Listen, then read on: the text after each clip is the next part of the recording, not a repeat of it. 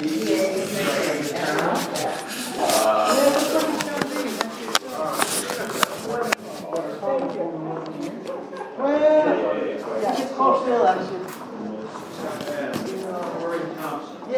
I got you. Yeah. Good to see you. How was birding yesterday? Yeah. What did I miss? I said you were going birding yesterday. Mallory was. Oh, okay. Not me. Okay, thank you. Thank you. Hi. How was birding yesterday? It was good. I hope you didn't hear any presidential quotes. Oh, we didn't go yesterday. Oh, We didn't go yesterday. We were going to. Yeah, we just skipped the It total. was a little too wet. I only have my name there twice. Even Rose back. Hi, I'm at T. We have your name twice. Last name T. Oh, okay. Okay. Hi! Hi! Hi! I'm Tanya. Okay. I know. I gotta check you in once and scratch the other one. Only Walters. I signed up. Okay. Walters? Okay, Wally. That's the one. You're here. Great.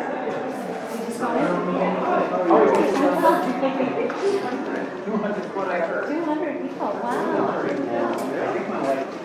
Hi, Grayson. Okay. Thick. What's the last name? Last name is Thick, Grayson Thick.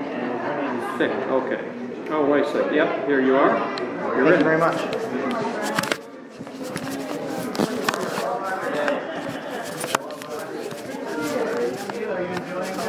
And there aren't many young people.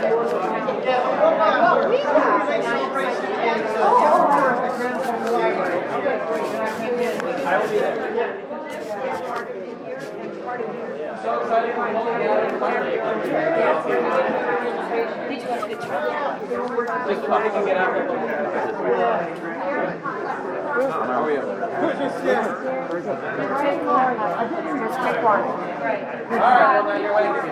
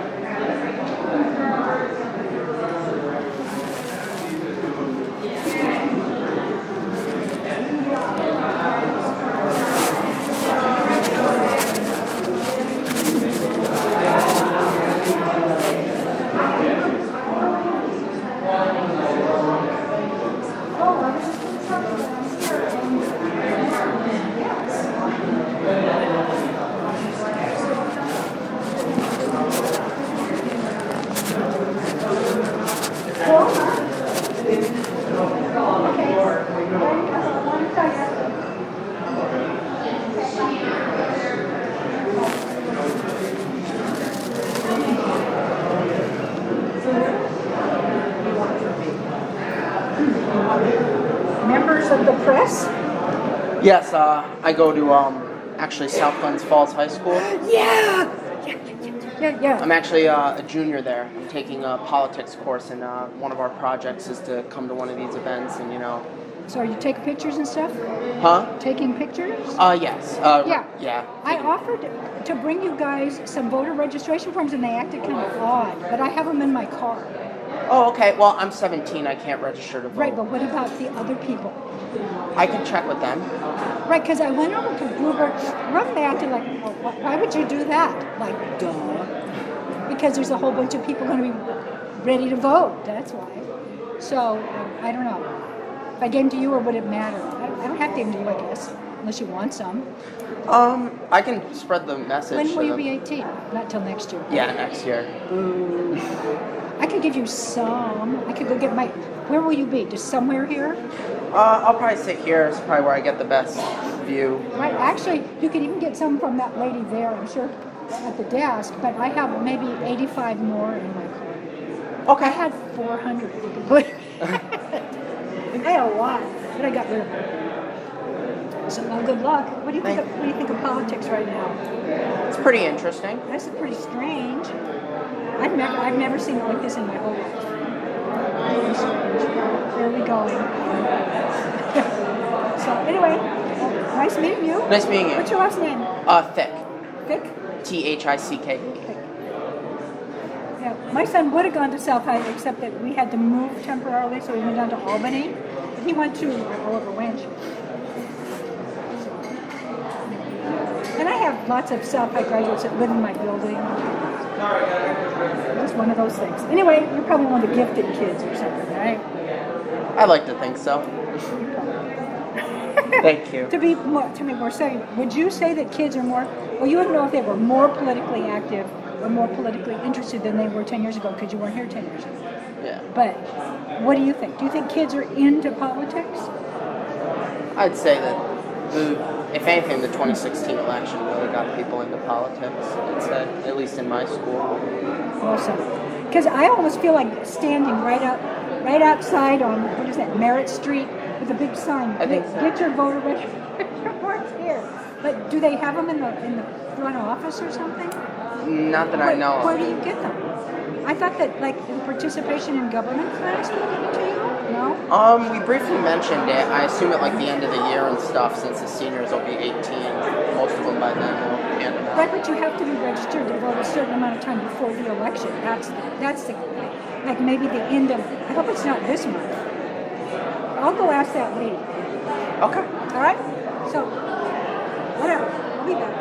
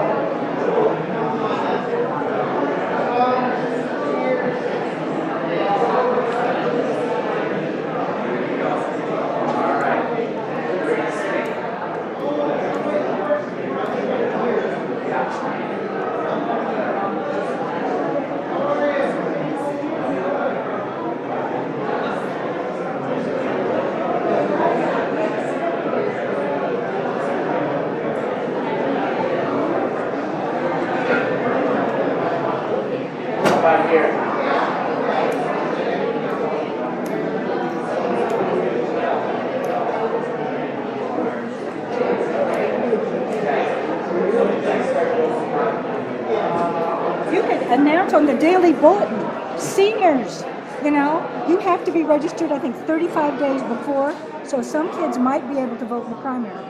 Okay. And you have to do that soon. Otherwise, it's 35 days before the November election for the kids that graduate that aren't going to be 18 now.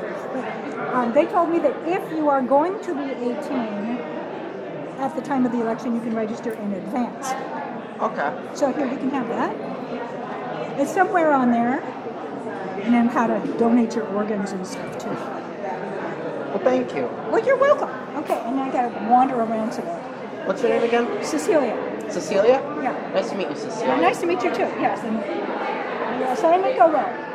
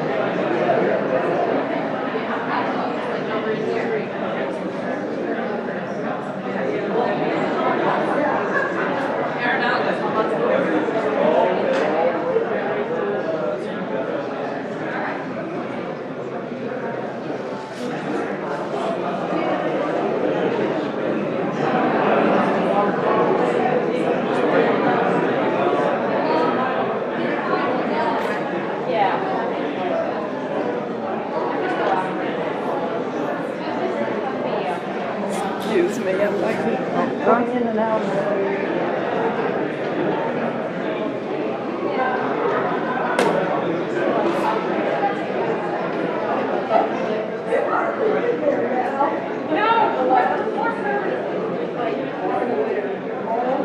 I am.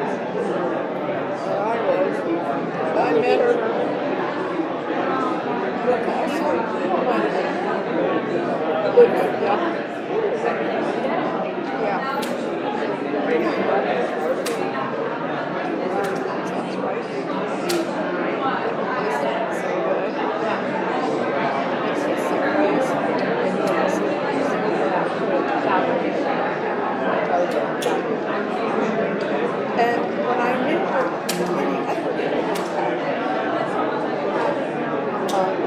She was a math teacher, then she became a principal at a high school. She's written education books, and I guess wrote catalogs. No. The book she was on, because I didn't really know about it until after we organized something last year. Oh, okay. Yeah, she's So, and Mary, well, we've actually decided that the historical society to what? the author. Oh, you know, we did it last year. And the historical society. And I couldn't quite figure out why they didn't do it, but I was happy. I mean, Sally put it up, but I didn't want to ask the Bob. But it does make sense because, you know, when you think about the pen and brush, I want to know more about that.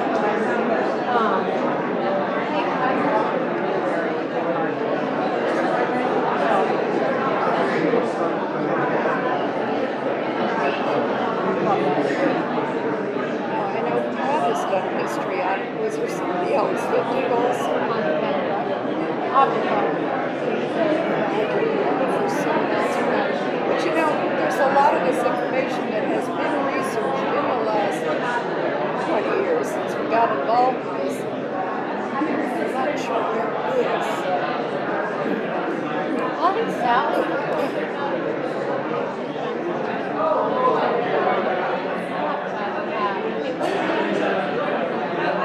Yeah, but the computer's never on.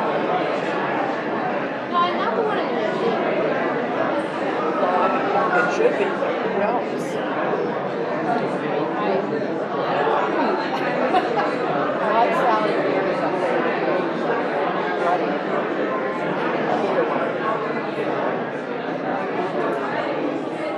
There's Stephanie.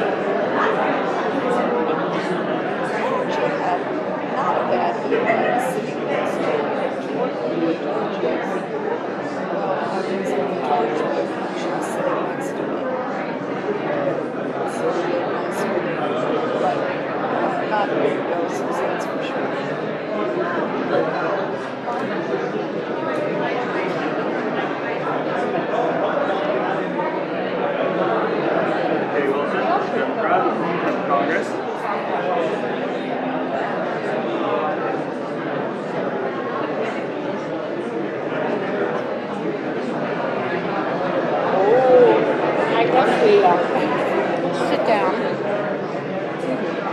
Hello. Thank you very much. Sure. June 26th, keep in mind.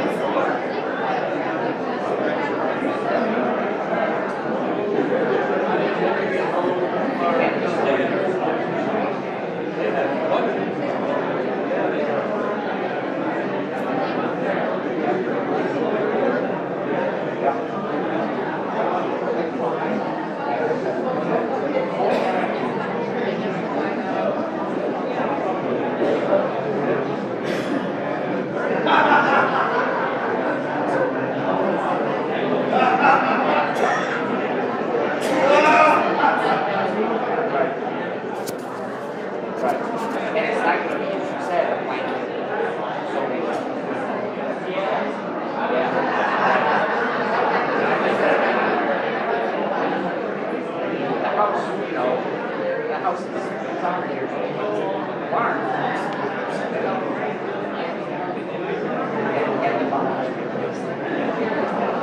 Right? The barn.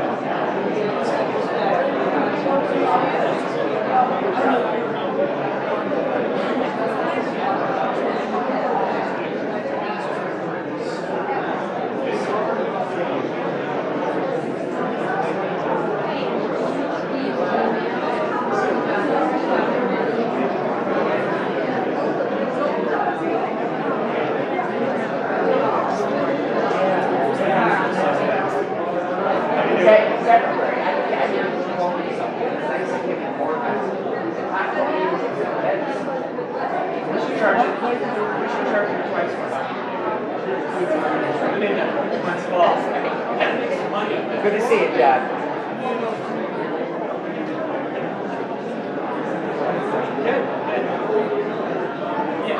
Hopefully last time,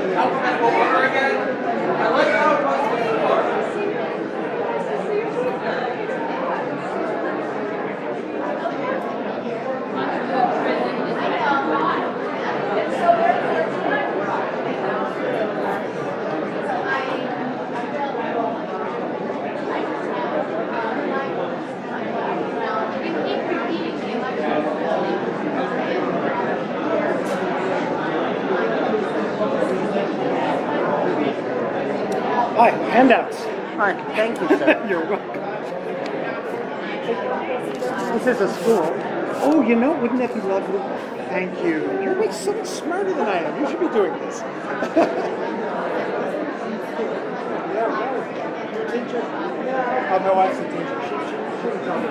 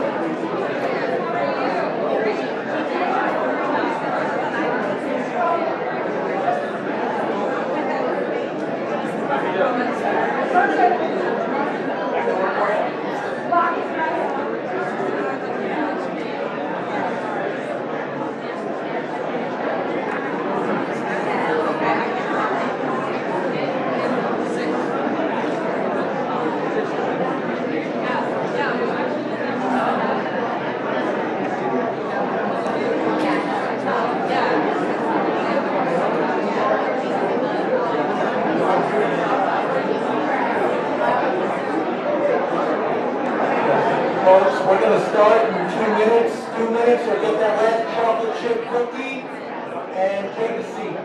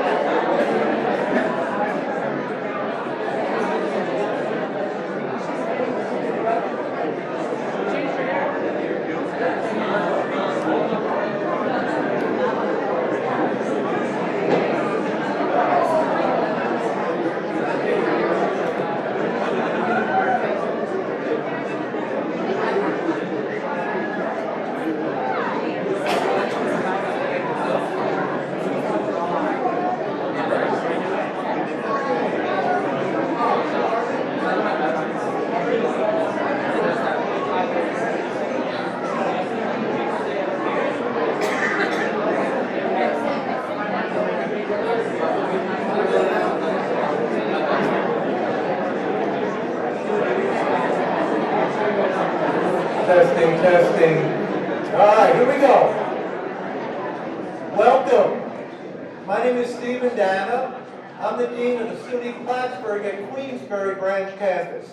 In case you didn't know, SUNY Plattsburgh has a Queensbury campus right next door.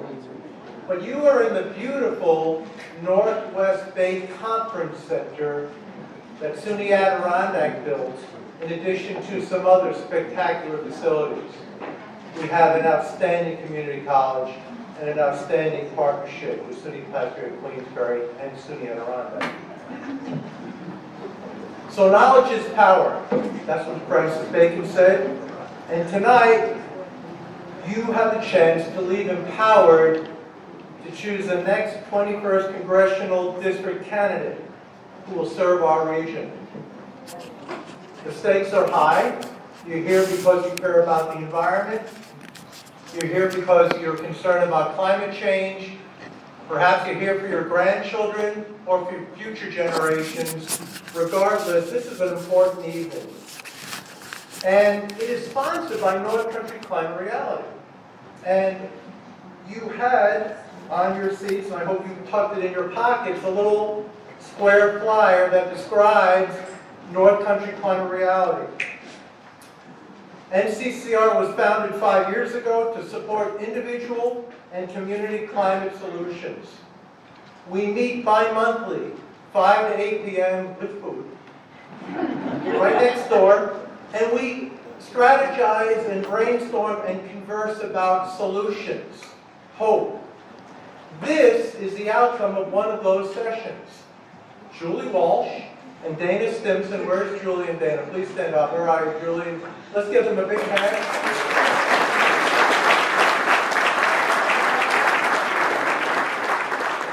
At one of our meetings said, you know, Steve, we should have a Meet the Candidates environmental forum.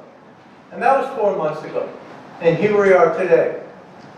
And then we needed a moderator. We needed someone who had the savvy and everything it took to moderate a panel of distinguished guests. And that's where Dr. Bill Troop comes in. Bill, right here. I'll take a look at Bill. But before I do so, I also want to recognize our committee, the NCCR committee, if you will. Assistant to the Dean, Michelle Howland.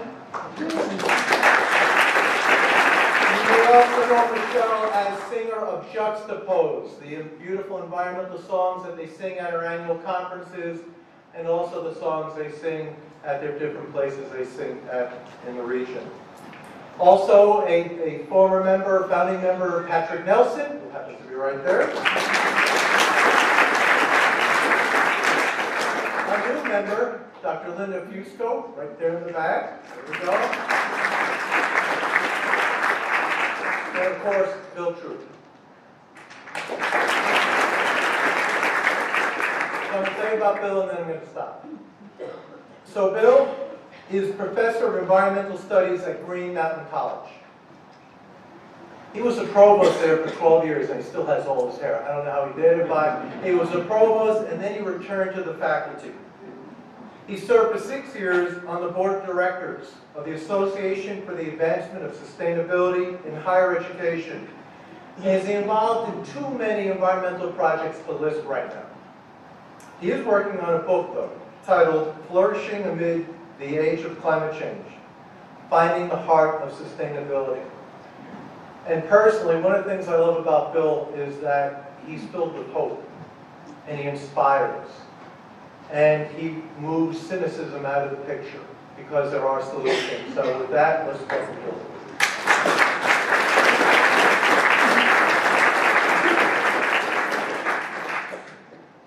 I think we're going to hear about hope tonight and solutions. So I'm going to speak very brief because these are the folks you want to hear from. But I want to first thank you all for coming out to this. It's clear that environmental issues matter a great deal in the North Country.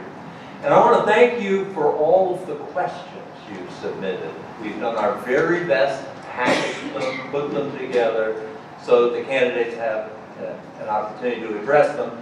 They won't get to all of them, of course. I also want to have a big thank you for our candidates for having the courage and stamina to run for office. We need more people.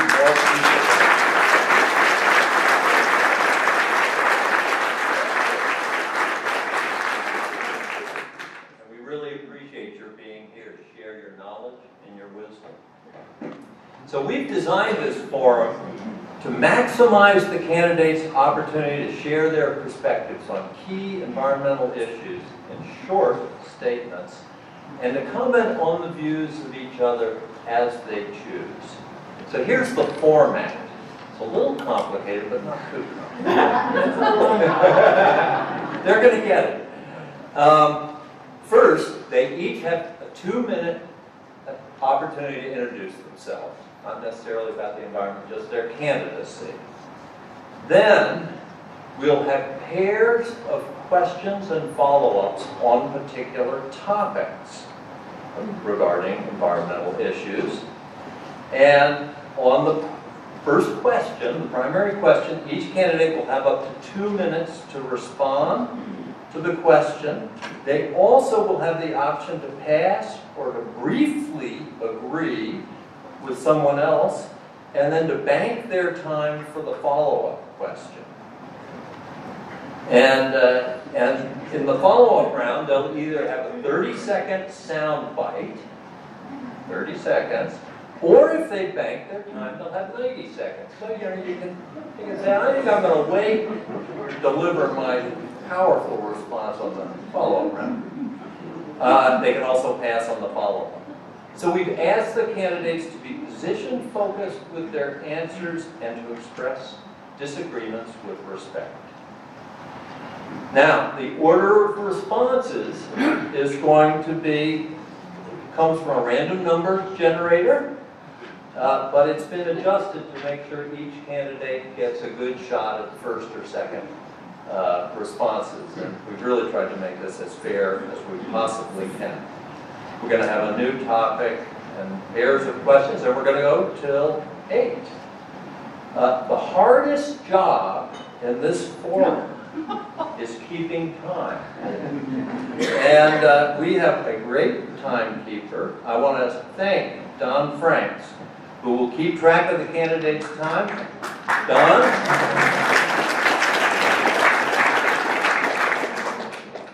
Let them know with a yellow card, 15 seconds. He's got other cards, but that's the crucial one. And with a red card when time is up.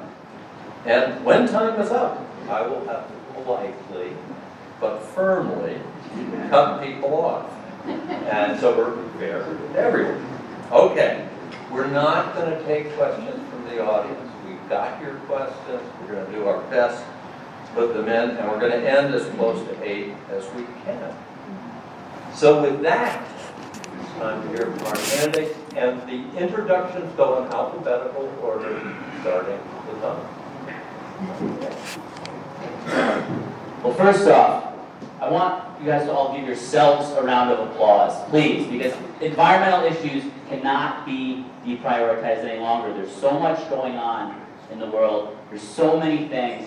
We cannot forget about these issues. So give yourselves a round of applause for being here today.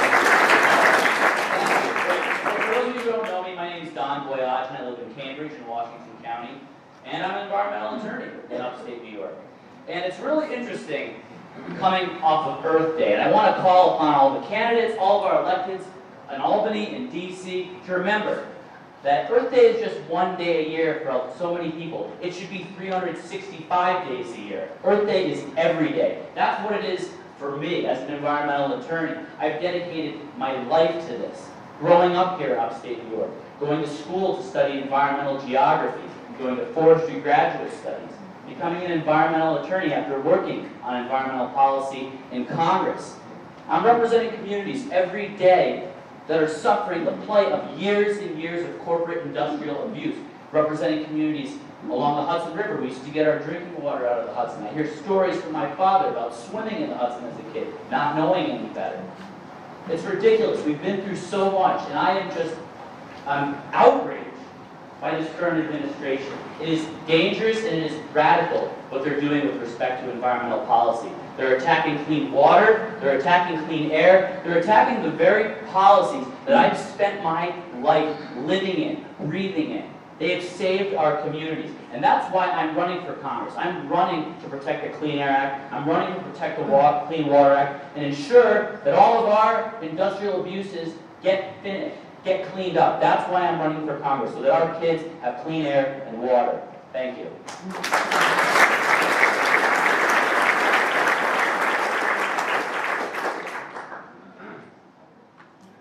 I'm not sure. Will we have time to get up and down? I don't want to. Sure. My husband once asked if I didn't believe in gravity because I'm very clumsy, so everything will be okay. I'm Tundra Cobb and I live in St. Lawrence County. I am on the northern part of this district, and I am proud to be an environmentalist. I think probably you are as well. I am running for many reasons, but one of them is because the environment is part of who I am and the choices that I have made. I graduated from SUNY Potsdam, and I set my roots in the North Country, and for 10 years I lived off the grid with my husband.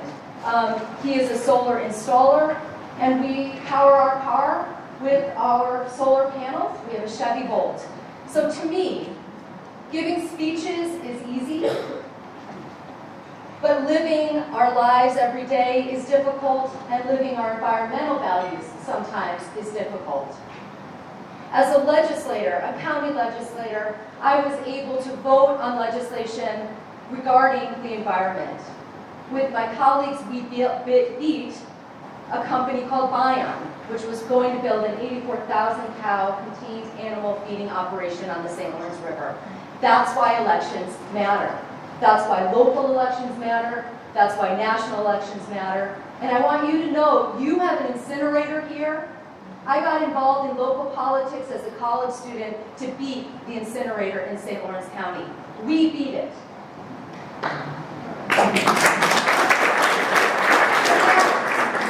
So right now, we have to face the reality of elections, and that we must beat Elise Stefanik. And I am hoping that you will have faith in me that I can do that so that we can set ourselves back on track. Thank you.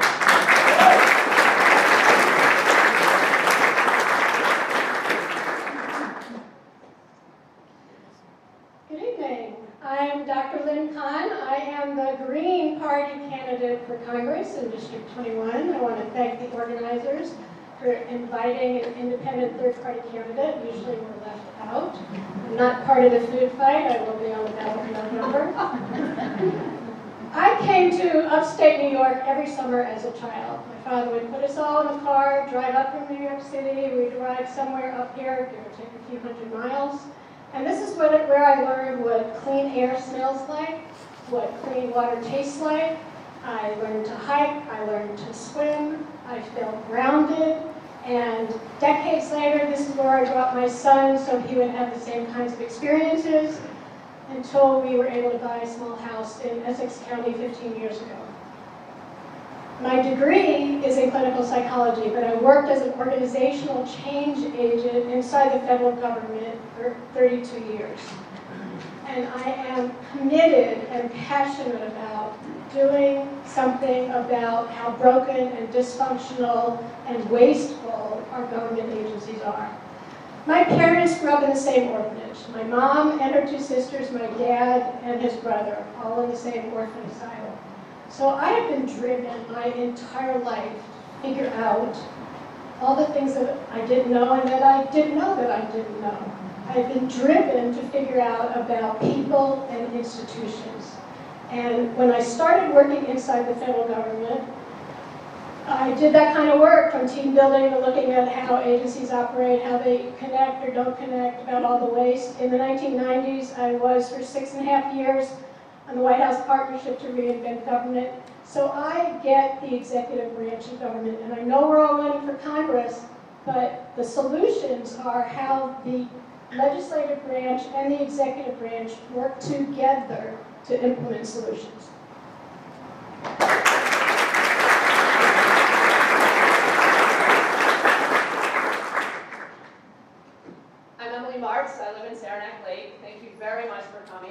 you for putting this together. There used to be a time in our country, and in our region, when 40 hours of hard work paid you enough so that you could put food on your table and so that you could put some money away for retirement and maybe your children's education. But now we know in our district that 40 hours a week is often not enough. People are struggling to put the food on their table and certainly can't save for retirement. And so this race, to me, is about returning to our country that value that hard work is rewarded. It's about making sure that all people matter in our economy. And it's about making sure that everyone has a chance to realize their full potential. And it's from this that come the visions that I have for our district. One of them being 10 to 20 years from now, graduating seniors can stay or go depending on where they want to live, not whether they can find a job. It's the vision that 10 to 20 years from now, our rural region can be the model of revival for other rural regions. And inside of that is embedded the clean energy economy. We have the power in our district to teach other rural areas what an economy based on clean energy looks like. And I look forward to telling you more about my experience with that from the questions. So between my public service, volunteer work with transitional housing and community meals, and my over 20 years in business, most recently in the economic development region, I know that I can not only unseat Elisa Fine, but move our district in that direction and realize these visions. Thank you very much.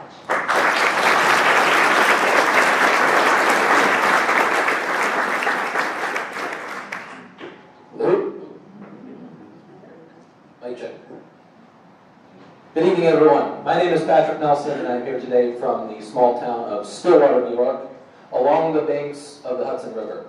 I grew up in what is now an EPA Superfund site. For the first 18 years of my life, due to corporate irresponsibility from General Electric, myself and the other residents of the town and village of Stillwater, unbeknownst to us, drank water contaminated with PCBs. So environmental issues are incredibly important and personal to me in my life. I'm running for Congress because we have some very important decisions to make in the coming decades. We need to transition our energy systems from fossil fuel to renewable energy as quickly as humanly possible. I can't stress that enough. We are at a crisis tipping point in terms of our environment. If we do not make bold, responsible decisions very quickly, the creature comforts that we take for granted, our society and our very way of life are under threat. Our national security is under threat. Our economy is under threat. We talk a lot about a lot of issues throughout this campaign. But you get the greatest healthcare system in the world. If we do not take care of our environment, it's not going to matter. So this is a linchpin issue for the human race. And it comes back to something else that's tremendously important. There's a bottleneck in getting any work done in our government right now, and it's our corrupt electoral and campaign finance systems that have allowed the same people that told you that tobacco smoke didn't cause cancer to now go work as lobbyists for the fossil fuel industry, peddling the same kind of anti-science rhetoric that is harming our country, is harming our planet, and it has to stop, and it has to stop now. Thank you.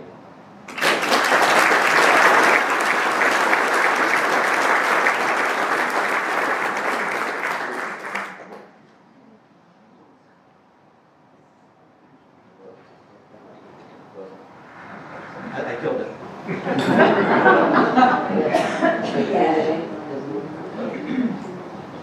I guess I can speak loud enough without.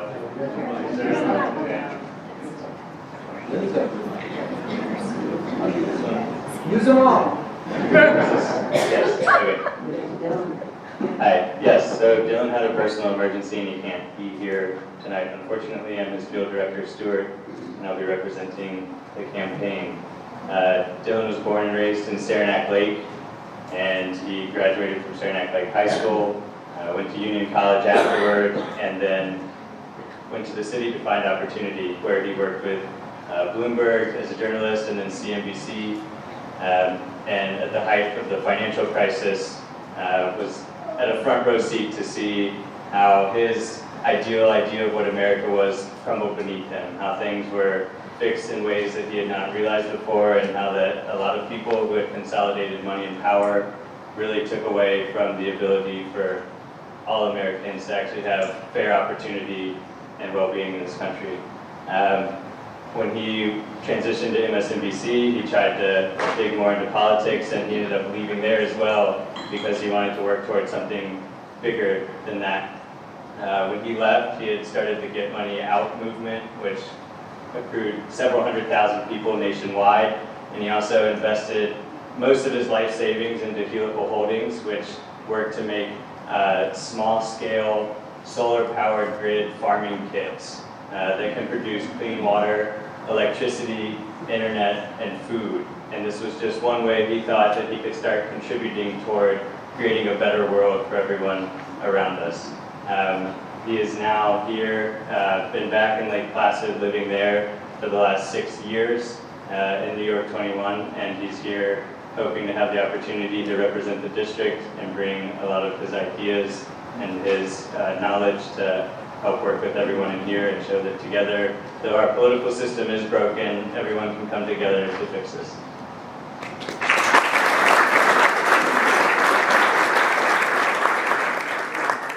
Time works. My name is Katie Wilson. In the fall of 2016, I opened up the door of my Prius and I set my feet on the ground at Standing Rock. And my life was forever changed. There was a full moon. It was the middle of the night, and I pitched a tent, and I tried to sleep. But I woke up many times to the sound of chanting and ceremony and prayer.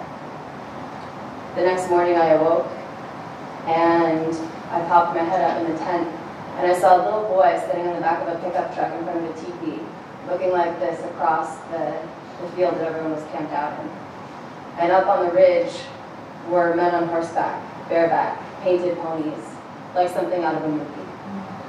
And so my friend and I walked down to the river, where women were praying and holding ceremony, dumping the waters that they had collected from people across the country into their water source, fighting and praying in their own best way for a brighter future for not just their children, but all children. Bald eagles flying over. Right here in NY-21, almost 20% of children live below the poverty line. The average income per capita in the North Country is only $27,000 a year. That is not enough. It's not enough to survive on. And those numbers keep people from doing more about these larger issues because they're stuck in survival mode. And that is what I want to talk about tonight. What are the solutions, and how do we turn this around so that we can not only fight for our own children, but for all the future generations to come? Thank you.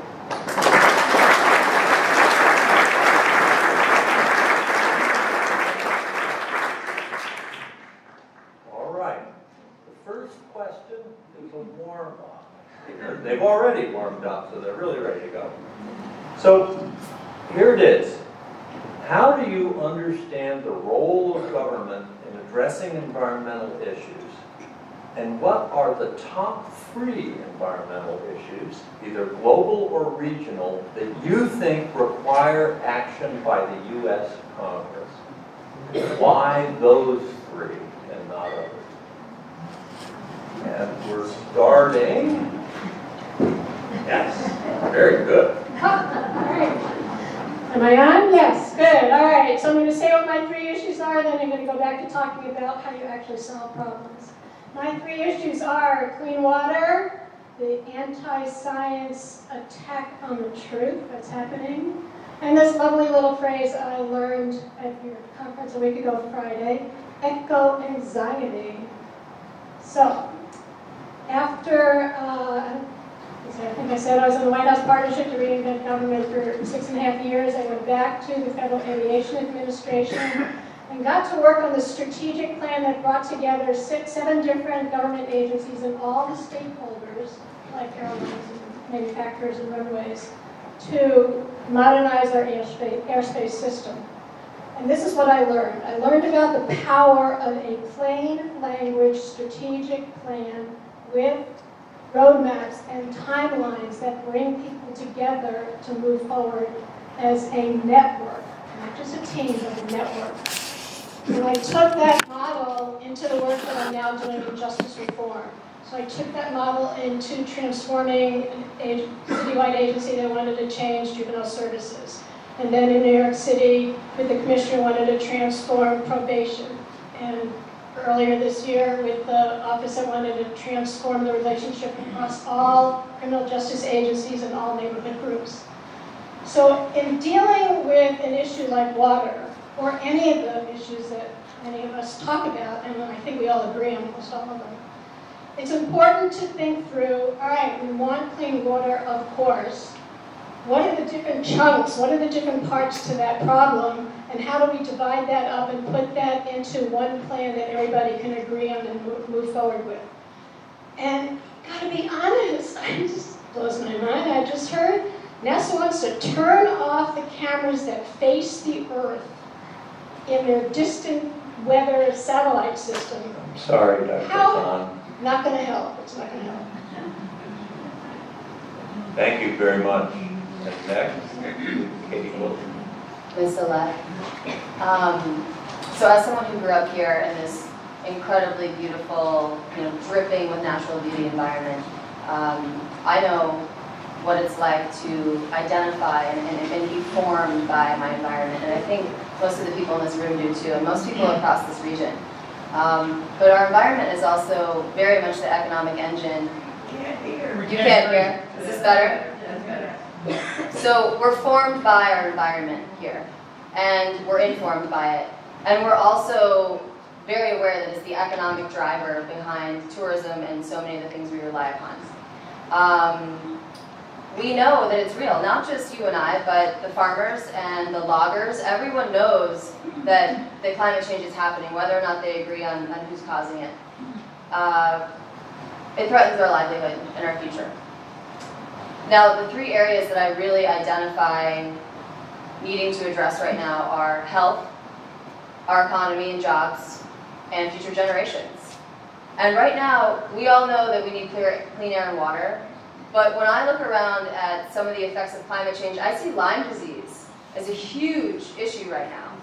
We must fund studies through the CDC to enable correct diagnoses and then make sure that insurance companies are actually providing care. It is bankrupting families.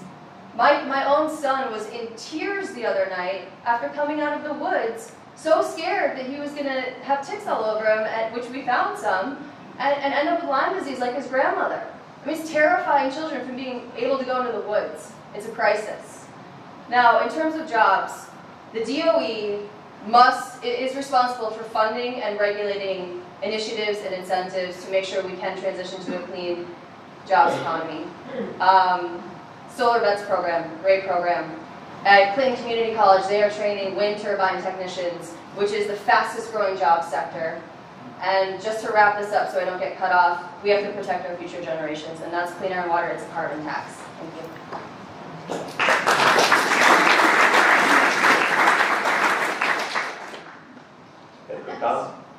Okay. So the first part of the question is role of government, and I see the role of government has two things. One, the government protects us, or should, protects us when we cannot protect ourselves. And the other role, and I think this is where sometimes Democrats, and I would venture to say Green Party, people, is that we see that government solves problems.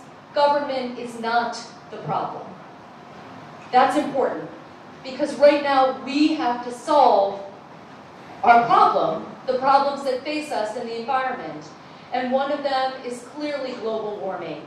We have to talk about global warming, we have to be clear about global warming, and we have to come up with solutions to that, whether it's legislation and changes in our behavior. We also, I think, need to face the facts that science is important, and that it's not a belief, it is. We don't believe in science, it is. And so we have legislation that could pass if we had power, okay? So we need to talk about that. Legislation that would allow science to be on the forefront. The Scientific Integrity Act, which Paul Tonko is one of the leaders of, which, by the way, cannot pass because we do not have the power in the House and the Senate and the presidency, right? So that's the other thing we need. And the last thing is we need to invest in the future, the jobs in the future, the technology in the future, agriculture, right? Wind, solar, biotechnology that will help us in the future. Those are the things that I think we need to invest in. The problems, again, circling back to what is the role of government, the problems that we must solve.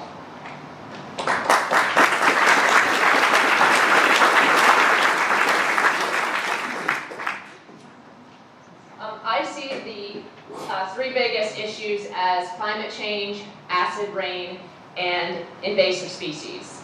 And I think that the government should take a leading role on this, because the government is charged with protecting our life, liberty, and our pursuit of happiness. And I think we should do that by creating partnerships at the federal level with our local governments. And I think we should focus on public-private partnerships. I know they work. The state has been doing a darn good job between NYSERDA and banning fracking within New York State. The federal government, on the other hand, thanks to the GOP leaders, as well as Elise Stefanik, who, when push comes to shove, she will side with Paul Ryan and the GOP agenda every time against us. There are regulations that are helping NY-21 prevent acid rain, and she is diminishing those protections. So I, on the other hand, during this whole time she's been in Washington, have been working within our district with a leading economic development organization to implement that that economy based on clean energy. So I know it works. One example is we helped secure funding for public businesses who wanted to energy retrofit, to save on fossil fuels and heating costs. One of those being the Hotel Saranac in Saranac Lake. Another project is that we know that municipalities are strapped for staff and cash, and so we hired some people to help municipalities start projects that will make them more energy efficient. And this means they're going to be hiring people within the private sector to do those energy retrofits, which means then that once they're done, they are saving taxpayer money that can either be saved and not taxed, or it can go into other important projects. So that's one example of how public-private partnerships working with local government works. I'm sorry, I'm trying to make a bit to get to these. And the first part of the question, the role of the government in addressing environmental issues. Well, let me tell you what. Clean air does not see state borders. Water does not see state borders. Climate change does not see any boundaries at all. That's why, precisely why, the federal government is the most important actor in addressing environmental issues, because they don't see boundaries. That's something that we forget all the time. And I'll tell you what, I don't want to repeat what they said, but number one, Scott Pruitt. That's the biggest environmental issue in the country right now. Saved our region. And we have a Representative Stefanik. You're voting to roll back the Clean Air Act, and you supposedly represent the Adirondacks. The Clean Air Act saved us from acid rain. Did she have a clue? Now, there's another issue, because I don't want to repeat they're all great points. But the Superfund Act. I live my life in this realm. We all do, along the Hudson River. I represented communities that used to get their drinking water out of the Hudson. I represented the Mohawks up at Akwesasne. They were eating fish out of the river for decades, contaminated with incredibly high levels of PCB. Guess what? Very high cancer rates. 230,000 people actually die every year from exposure to chemicals in the environment. So why do I bring up the Superfund? The fact is the Superfund is empty. It was a trust fund set up to do cleanups. Look at our cleanup on the Hudson River. It's not done. It's half done. They said when they did this cleanup that we would be able to eat fish after dredging within 7 years. Now they're saying 54 years, I think. Does that sound like a done job? If you went and you had to clean up your room as a kid and you only cleaned up 20% of it, will your parents be happy? No. Well, the truth is we need federal money to finish these cleanups. The health of our communities depend upon it. And that's why I'm running for Congress. I want to make sure that the federal funds are in place to finish the job. Thank you.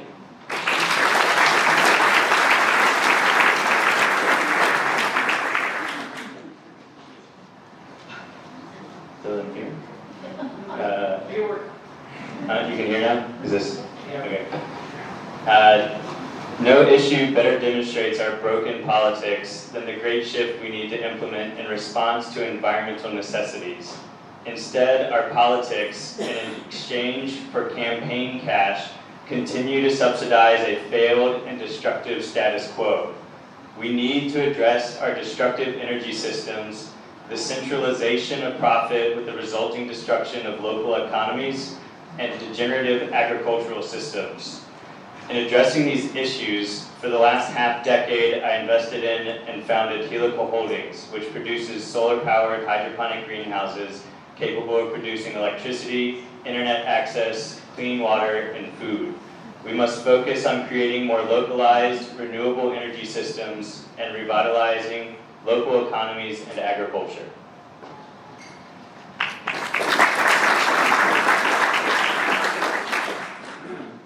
An enviable position of going last on this one. So the role of the government is twofold. Number one, it's setting goals and placing the incentives on the system to meet those goals. And number two, it's providing the emotional leadership that we need to convince ourselves that we actually can solve this problem, because it is a daunting task. We need the kind of leadership that we saw when Jack Kennedy stood on a field at Rice University and proclaimed that we would go to the moon within the end of the decade. Now, there were no guarantees that was going to work, but we set that high water mark and we hit it because we had leadership. So in that way, I say we choose to rise to the challenge of climate change and do the other things, not because they're easy, but because they are hard, because that goal will serve to test the best of our knowledge and energy, because that challenge is one that we are willing to accept, one that we are unwilling to postpone, and one that we intend to win, and the others as well. And I say that just to remind you what a president of the United States is supposed to sound like. There are a lot of great things. Climate change is a huge issue. There's three parts of climate change we have to address. That's mitigation, adaptation, and innovation. We'll come to that, back to that a little bit later. We have to deal with the disposable society. We're generating a lot of trash, and we have a garbage patch in the Pacific Ocean the size of the state of Texas, conservatively speaking. So it's not just climate change. What this is going to do to our food chain is potentially disastrous and destructive. So we have to deal with that, like the thin film plastic bags and those other areas. But the most important thing that hasn't been talked about by anyone tonight is environmental justice. And environmental justice is saying that if you live in the same neighborhood as your congressperson or the person that writes them a $2,700 check, you probably don't live on a Superfund site. You probably don't face the consequences of pollution. We concentrate the benefits in wealthy communities, and we concentrate the drawbacks in unwealthy communities. To put this into context, Native American reservations are 4% of the land in the United States. They are 25% of the Superfund sites, and that includes 2 Superfund sites and the Akwesasne Reservation here in the 21st District. Thank you.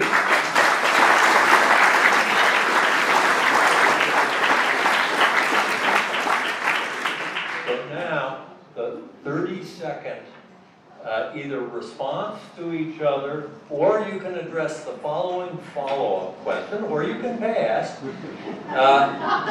If you think your priorities for the environment differ from those of others in the 21st Congressional District, explain the difference and how you would address the issues that you think others have that you haven't mentioned. Okay, thank you. I think actually I'll use this time to ask a question. And I'm sorry that Mr. Radigan isn't here to accept the question, but perhaps you'll take it back to him. And that is, why did you start Helicore outside of this district? It's based on solar, veterans, and farmers. Guess what we have an abundance of? Solar, veterans, and farmers. It is hard to start those businesses here, but Apex Solar did it and is thriving. Aztec did it and is thriving. Adirondack Solar Battery did it and they are thriving.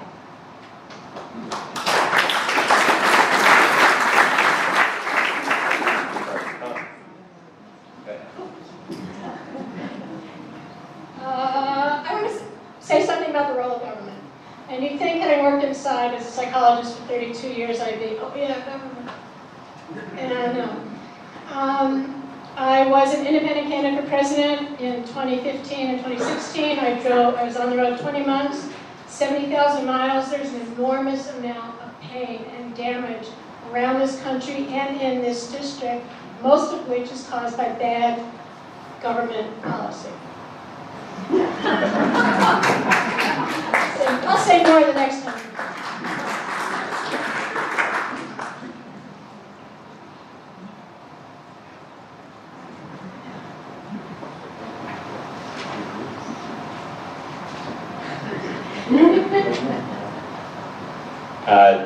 I think that everyone has very good viewpoints up here. And I think that Dylan would say the exact same thing in terms of Helicore. All I know is that he did partner with a farm in California to help train and employ veterans. And when he did start the company, he had said, imagine if we were dropping bees in countries instead of bombs to actually produce assistance and education and resources for so many people around the world. And I can't speak to the specific question, but that is kind of part of the broader idea of what the company is about.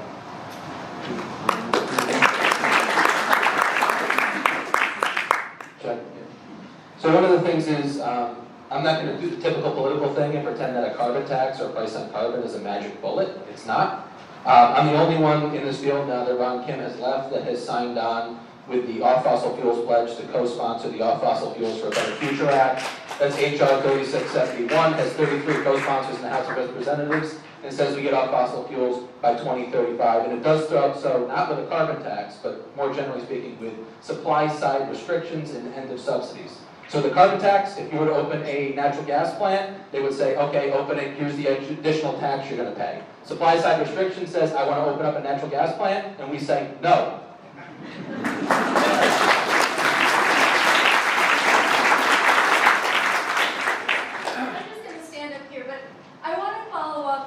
With what Patrick just said, and that is when I referred to the facts of science, and I wrote this down. You know, making speeches is easy.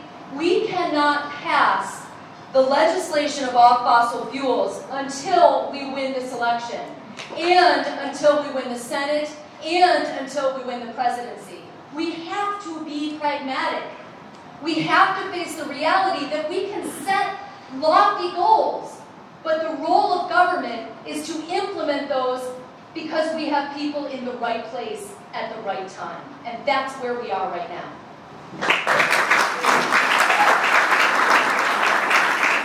I just want to make one quick point. We're going to have an intelligent discussion about these issues. It really makes my blood boil. Stop calling it global warming.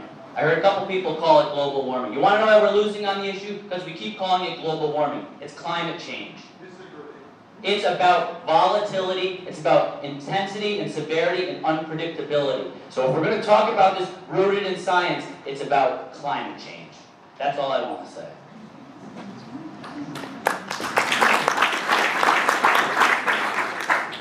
I really don't think many of our priorities are too different on this, at least the people in this room. But what I'm going to highlight is what I've actually been able to get done before even running for Congress.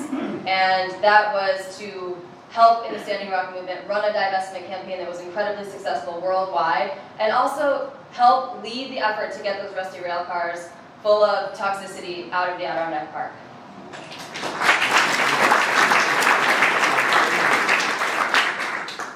Well, we started to talk about climate change. Let's dive in.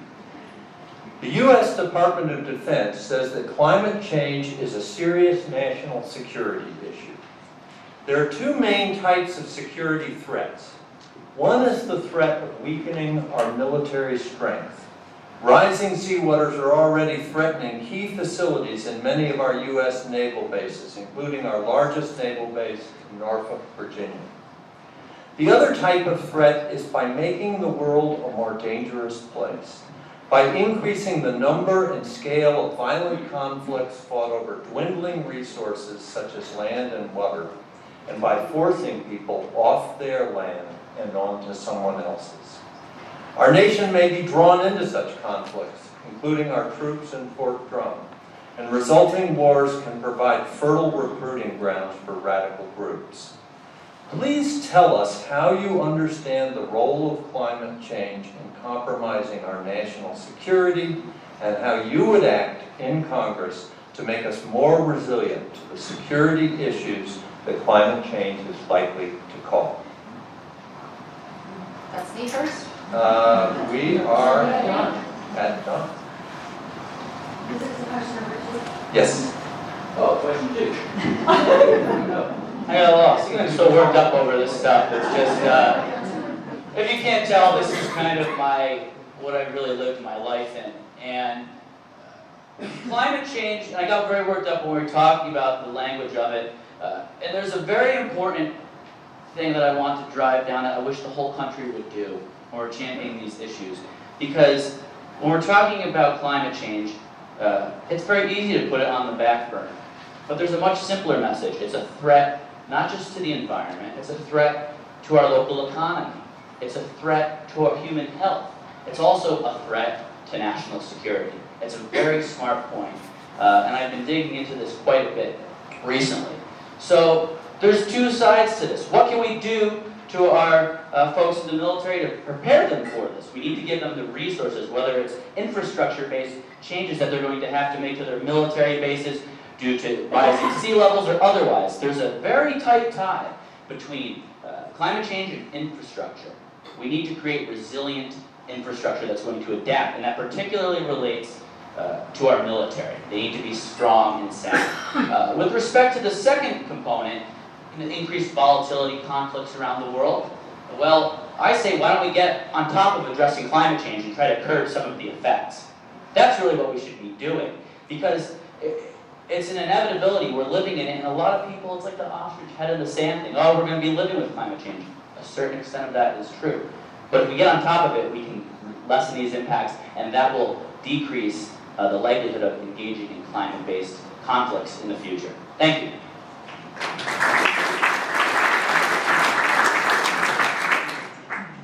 All right, I got a couple things to say. First of all, I don't believe the Department of Defense is allowed to say that climate change is a national security issue anymore. It's like sustainability or resilience. I'm not allowed to use that phrase too much, even though of course it is. What I want to say is, don't believe the lies and the myths. The Department of Defense has so much money that's wasted inside its budget, and that's separate from whether or not we ought to be bombing the heck out of places where we have no business dropping bombs and doing drone attacks. And we have killed 4 to 6.5 million civilians in the Mideast, and it's time to stop. And when I talk about how you actually make real change in the real world, you have to understand that things are connected. So the damage we're doing to our planet and our environment here in District 21, poverty, which is way worse than we really understand. I actually agree with some of Tedra's analysis. Whatever number you hear about poverty in District 21, double it. It's 20%, 40% of our adults. It's 40% of our children. In my school district, 70% of the kids are on free and reduced lunch. Poverty is a horrible issue up here, as is domestic violence, as is opioid addiction, as is the lack of good paying jobs, and it's all connected. And I do not buy, I worked in aviation for 22 years, including on 9/11, and I do not buy the myth that if we don't keep putting hundreds of billions of dollars into the defense budget, we will all be at risk. I say take some of that money out. There's plenty of it. There's $1 trillion of waste in our federal government, and solve the problems that we have here at home, including in District 21.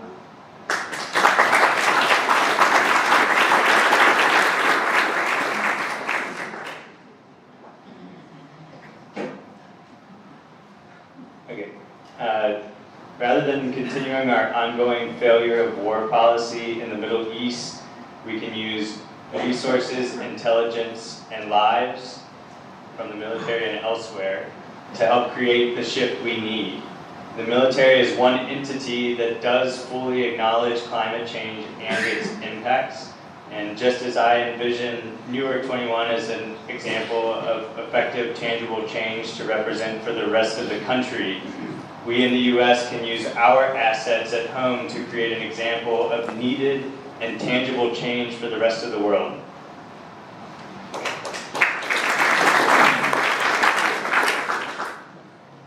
So twice since taking office, the current President of the United States. Okay, I thought it was. You can go. You're Oh, sorry. No, Okay. I think one of the things that the military has been able to do is identify climate change in a nonpartisan way. That's an opportunity that we have. The military has actually identified climate change as an issue, and embedded in your question says that. The military has talked about climate refugees. The problem is that we, as a first world nation, are contributing to climate change, and yet we are not accepting refugees. We are contributing to the destabilization of other countries in the world, but we are not accepting the refugees, like in Syria. So what the military can do is lead, potentially, the charge of, like the Army Corps of Engineers, cleaning up, using all of the power that they have to do, as we might say, to do good, to help us, right, with the environment and to clean up the damage that might be done. Norfolk, Virginia, as you spoke about, is the rising sea levels, $1.8 billion. $1.8 billion right now if we were to solve the problem of the water encroaching. That doesn't include the military base. That's not Miami. So we know it's going to cost a lot of money, and we know that we have issues with managing our money. We have to face the facts, and then we have to invest in those solutions. That's the solving of the problem. And the military has, because they have not, in a nonpartisan way, been able to identify climate change, we need to allow them that opportunity to speak to science, to speak the truth of science. That's an opportunity that we have. Thanks.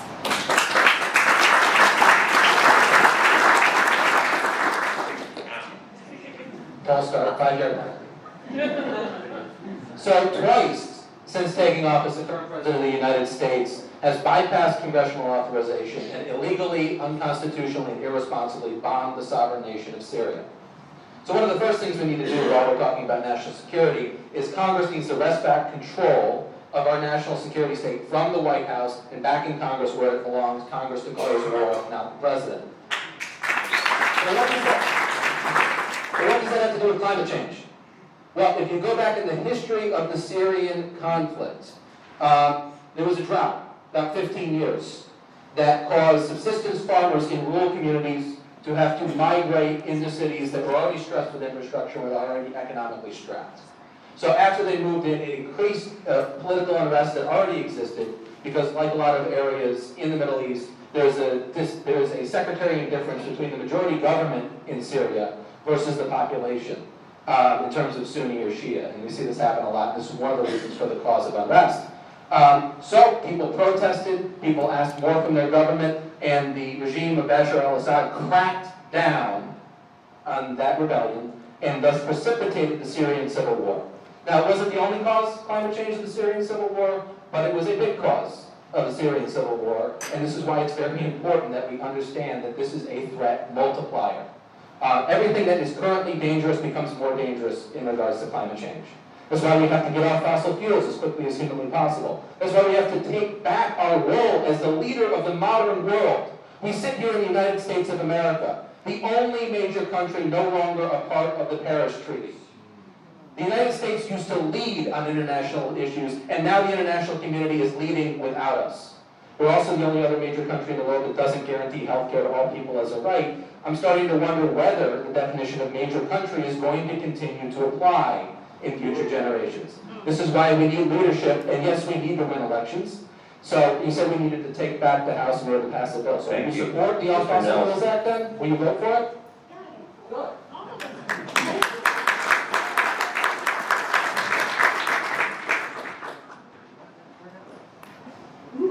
So I could not agree more with the sentiment that it's a threat multiplier. It is multiplying the effects of immigration, climate refugee, as well as food security in exactly the way that poverty multiplies the effects of addiction, mental health, and so many other issues. Right now, the single greatest threat to a people is access to resources, is not having enough to eat, or to drink, or to provide for their family with. And when people are living in fear of not having enough food, or water, or the ability to provide, they will likely do anything to provide for themselves, for their families, for their communities, and for their country. And that doesn't always look pretty. So we have to face this. We have to be really honest about the fact that there really is not a larger issue at this moment, and that poverty and income equality are not mutually exclusive, that poverty, income equality, and climate change and environmental issues are not mutually exclusive. Everything is combined in this moment. So it is up to, in this moment, the DOE, the EPA, the FERC, and the president's, whatever it's called, to come together and create a plan. We need a plan to get off fossil fuels. We need a plan to make sure that people are safe and that they are not scrambling for resources, and therefore creating situations in which we are less safe and less stable and unable to live harmoniously. It is the greatest threat to global peace and national security.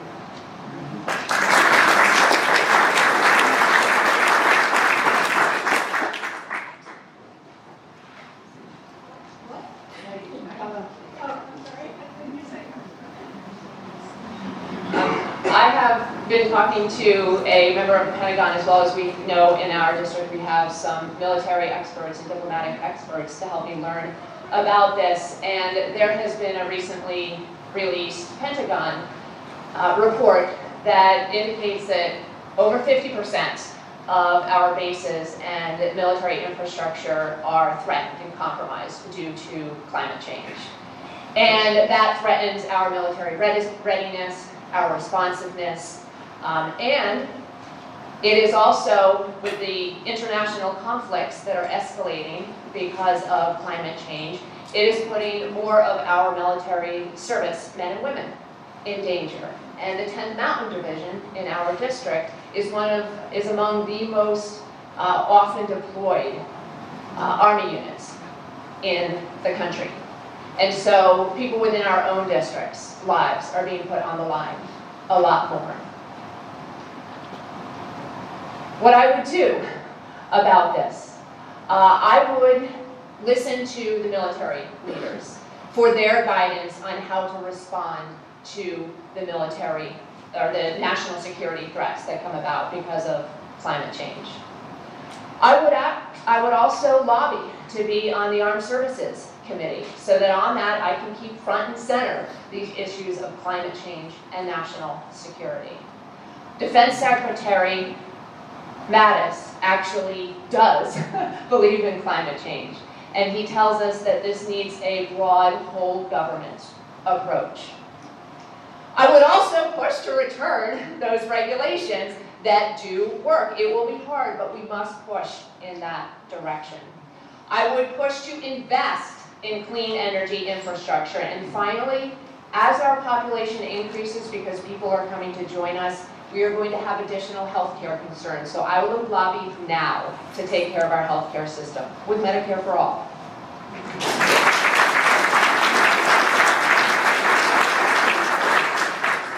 So now the 30-second follow-up to question 2. And here's, you can either address each other or anything anyone has said, or comment on how to accelerate the transition toward renewable energy, if you think that's important, and whether nuclear power is part of the solution. 30 seconds. You can cover it later, too.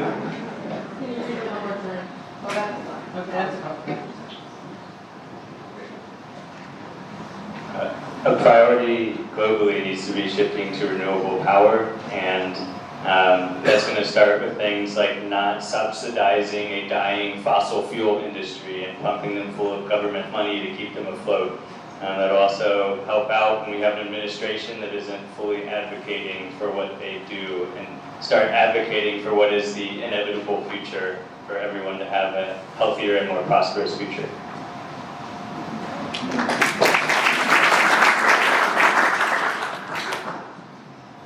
I agree that we certainly can't wait and we have to act now, but you can't just flip the switch on nuclear power. You can't just turn every natural gas pipeline off, which I know is a really unpopular thing to hear, especially from someone who's protesting a Standing Rock and running an investment campaign. However, we have to make sure that our solutions are working for our communities and that we aren't separating people from the environment, because it's a comprehensive plan and transitions are hard, change is pain, but we have to slowly phase one out or quickly phase one out while we phase in the answer. So let's be realistic about our approach and what we can do to actually create change in the immediate.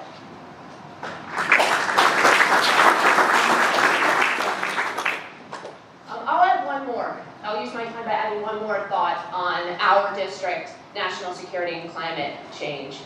Fort Drum is on some endangered species. As the climate changes and gets hotter, we are going to have to be addressing that. And that is going to put the base at risk for closure in the next round of closures if the temperatures keep, and we know what the Army base means for our district. Over $1.2 billion in the economy, as well as almost 6,000 extra jobs. Another reason I'd want to be on the Armed Service Committee. Excuse me, I didn't see you.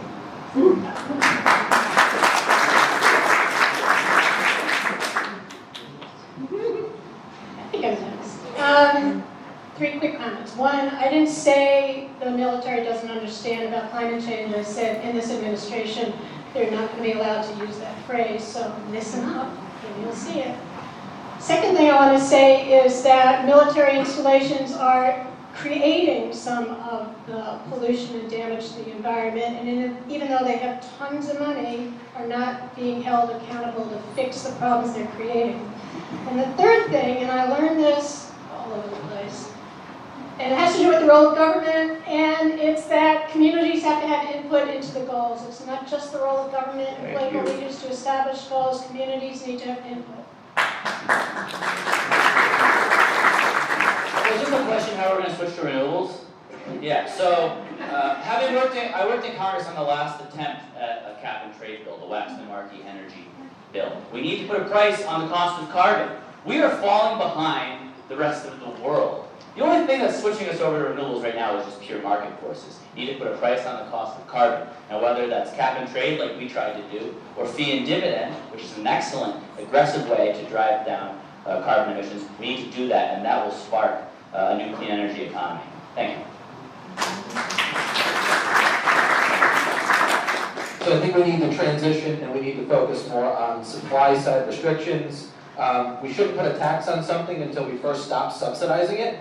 And British Columbia actually rolled out a fee dividend program back in 2008. In the years since the tax has been fully phased in, the taxed electricity sources have actually gone up in emissions and not down. And the carbon tax is potentially regressive in that it affects low-income communities more.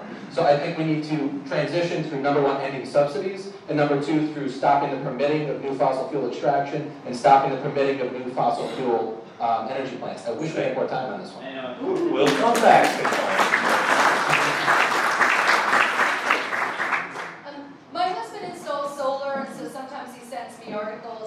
and in preparation of this, he sent me an article, 98% of new energy production is solar and wind in the United States. 98% this year, January, February, new energy production is solar and wind. So I think that one of the things that we have to talk about is not looking backwards at like cap and trade necessarily, but looking forward at the market and the potential that we have. And maybe we can talk more about that. Thanks.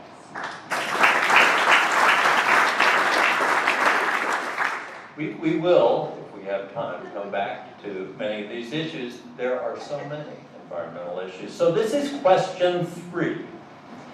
The current administration has made eliminating federal regulations a priority, targeting environmental regulations in particular. Just a few that have been eliminated include sewage treatment pollution rules, rules governing the dumping of coal mining waste, rules requiring braking system upgrades for trains carrying oil and ethanol.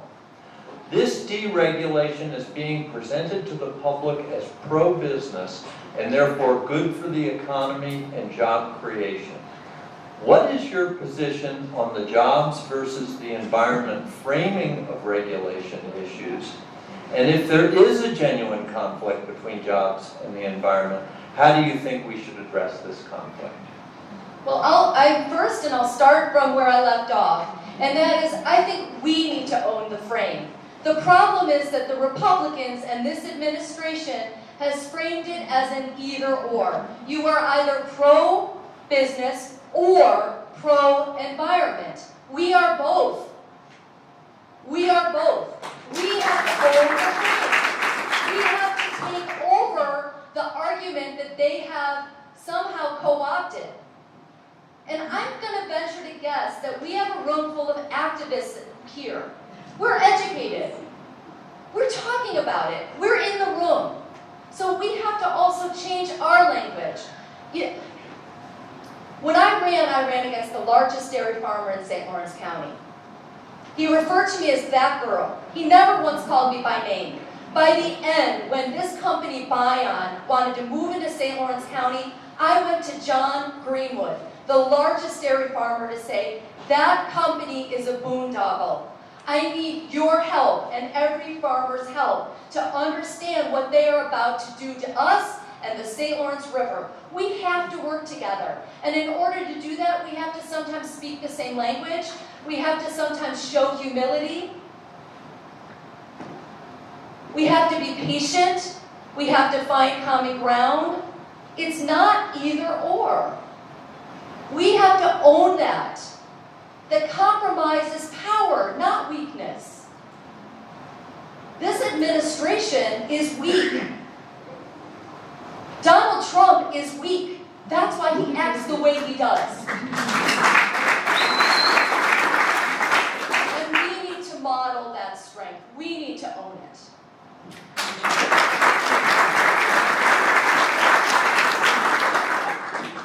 I just reject this whole premise entirely that they always throw at us. Being good on the environment is good for jobs. It's good for the economy. This is one of these typical scam arguments that they make. How do you think our economy was doing during the time of acid rain up in the Adirondacks? Took a big hit. Talk to anybody in Lake George dealing with the E. coli outbreaks. How's that for the local economy, at the south end of the lake? It's not good. What keeps the lake clean? Some common sense rules. It's a totally ridiculous premise that they always throw at us, and we got to throw it back with facts. Being good on the environment is good for jobs. And that's really what I'm so concerned about, because there's a legislative process, and we pass these big pieces of legislation, Clean Air Act, Clean Water Act. They're being gutted right now in the rules. They're rolling back the rules. And that's all Administrator Scott Pruitt. The irony that this guy is going to get out of his job because of an ethics violation. What about all the environmental injustices he's committed? It's so ironic to me. It is one of the most lasting effects of this dangerous, radical administration. You can screw up a tax bill. We could fix it in a couple of years. You can screw up another thing and we'll pass a new bill later on. You ruin a water supply, that's potentially irreparable. And the damage is not just on the water, it's on human health, it's on our economy. It all lasts the course of time. Thank you.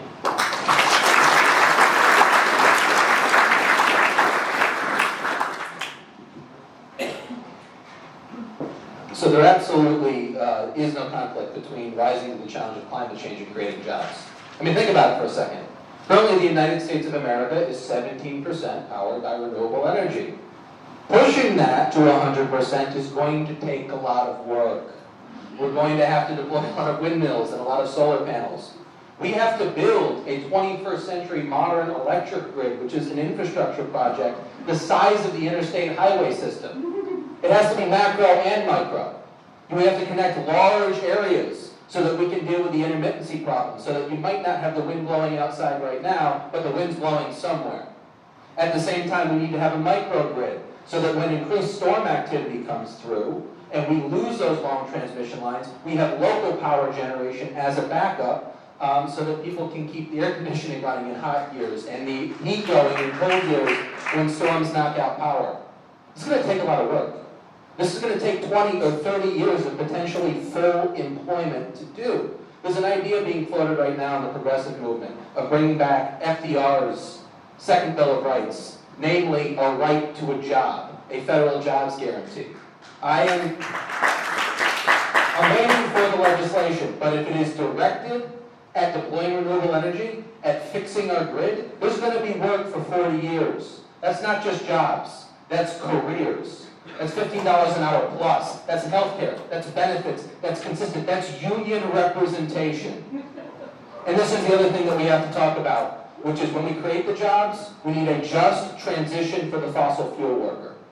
Because when the coal mine closes up, that worker needs to get a job installing solar panels, needs to get a job rolling out wind or modernizing our grid, because it's not the fossil fuel worker's fault. They just want to put food on the table for their family. It is the executives, it is the CEOs, and it is the politicians that should be paying for this, not the workers, and that's why we have to have a just transition for workers.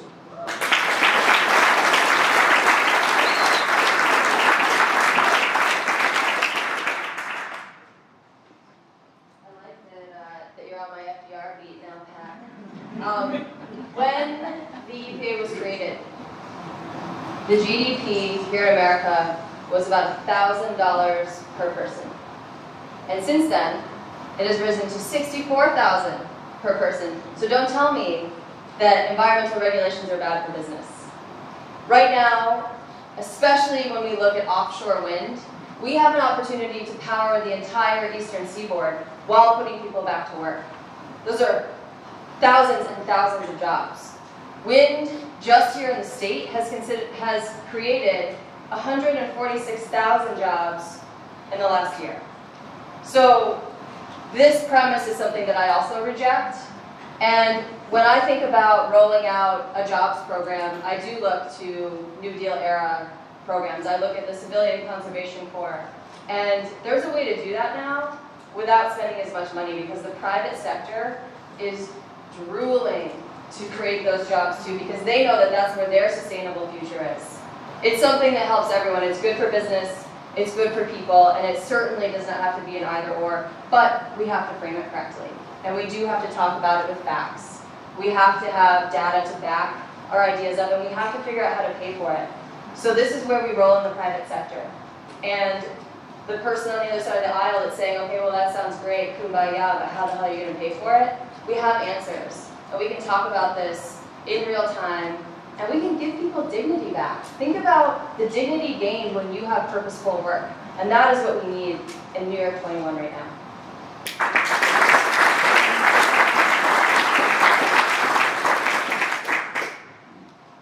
Well, there's a lot of agreement up here, so I agree.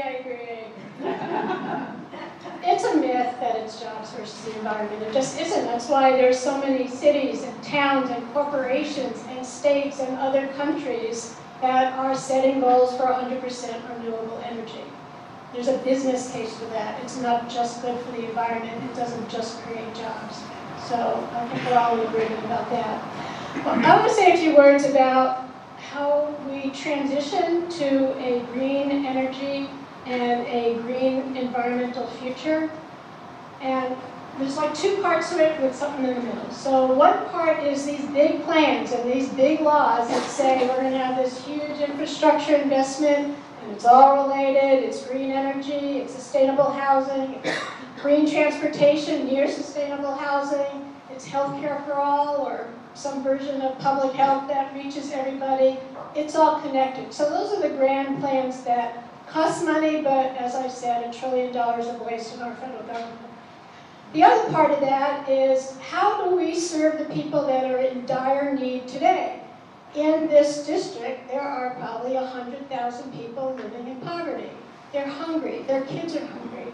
How do we create those jobs that can serve them right away? My dad was in the Civilian Conservation Corps. I have these weird pictures. And decades later, my son, after he stopped being a steward for an off-campus conservation program, went into AmeriCorps. And it's an incredibly well-designed and brilliantly trained program. And I have talked about that both AmeriCorps and the clean energy programs in Job Corps could absorb at least 200,000 people nationally and probably 10,000 people in this district. These are phenomenal, well-developed, well-trained, well-managed programs that we can take advantage of right away.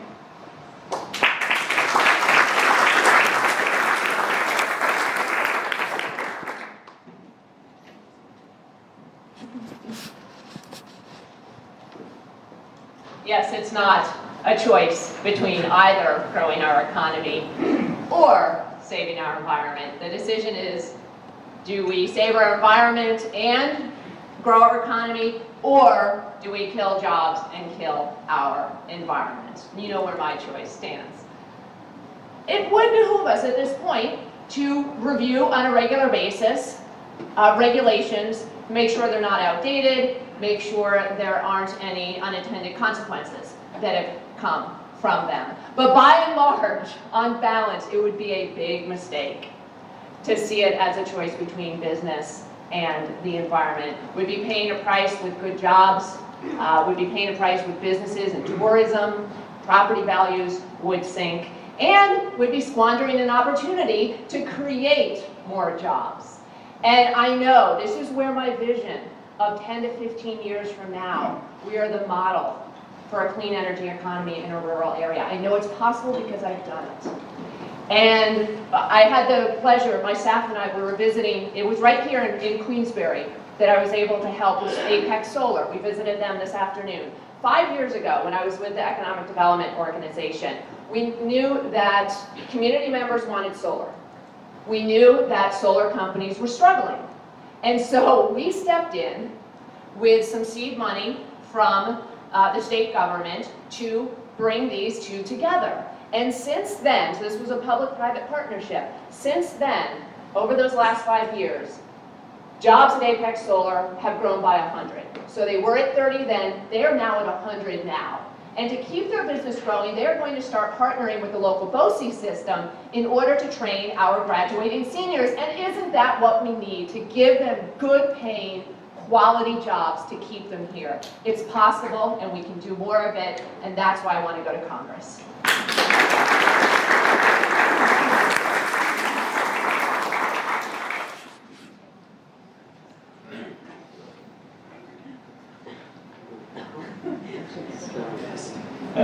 Alright, so the attempt to deregulate at the federal level is simply a last-ditch effort to protect dying industries.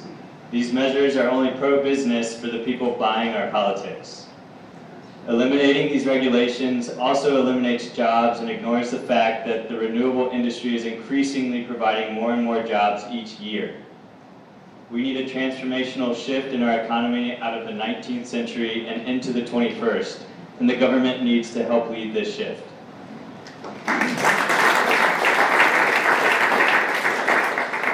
So now the follow-up, question 3.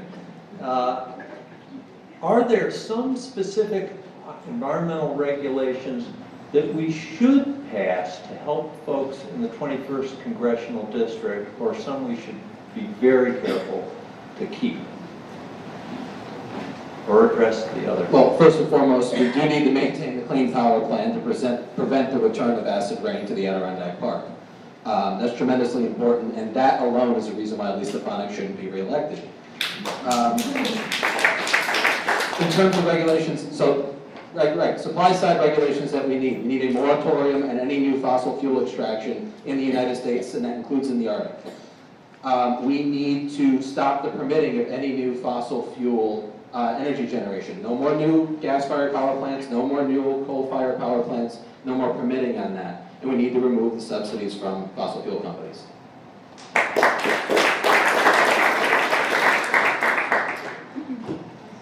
Any of the protections, / regulations, but protections is more palatable in many areas. Any of the protections that help curb fossil fuels, we need to keep because they are the contributors to acid rain. We haven't been talking about acid rain for 20 years, and now, thanks to the incumbent, it's back. We also need to make sure that we maintain any regulations that help us cut down on invasive species. Invasive species stamp, that's not going to do it. Like that. You know, I'm just going to let everybody, I'm just having this moment where I'm just like, this is amazing. I was watching the forum back, it was interesting. The first forum we did was at ACC back in August, and I was like, look at how everybody's grown. And I was shocked. I give everybody a round of applause on the stage. The fact that there's 200 people here just to talk about the environment. We just need a good Democrat in Congress, and I think that that's going to happen this year. That's going to protect the environment. So thank you guys.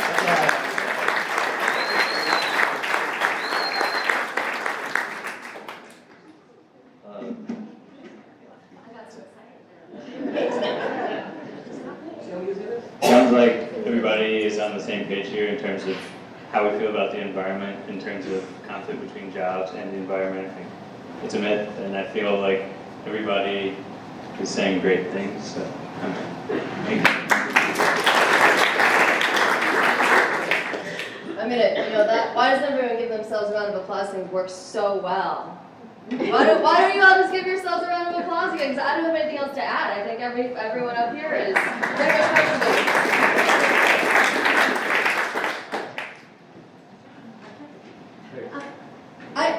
In preparation, Wally, you get to stand up now. This is Wally.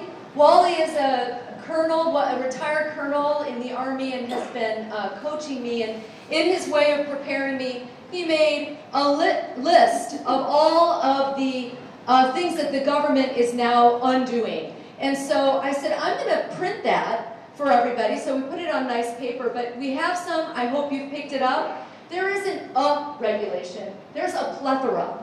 This government right now, this administration, is single-handedly undoing the last 30, 40, 50, 60 years or more. And we don't have time.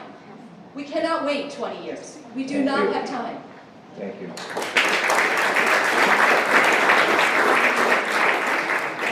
Well, I'm inclined to book my 30 seconds for another question. However, the Green Party was not invited to those last two candidate forums, and it's rude to assume that a corporate-funded Democrat will be the next congressional representative in District 21. So, again, about solutions and how you actually make all this stuff happen. I said there's the big infrastructure stuff, there's real-time jobs for people that are really desperate, and in between is a strategic plan with timelines and roadmaps, and a transition plan that touches all the different agencies involved in each issue.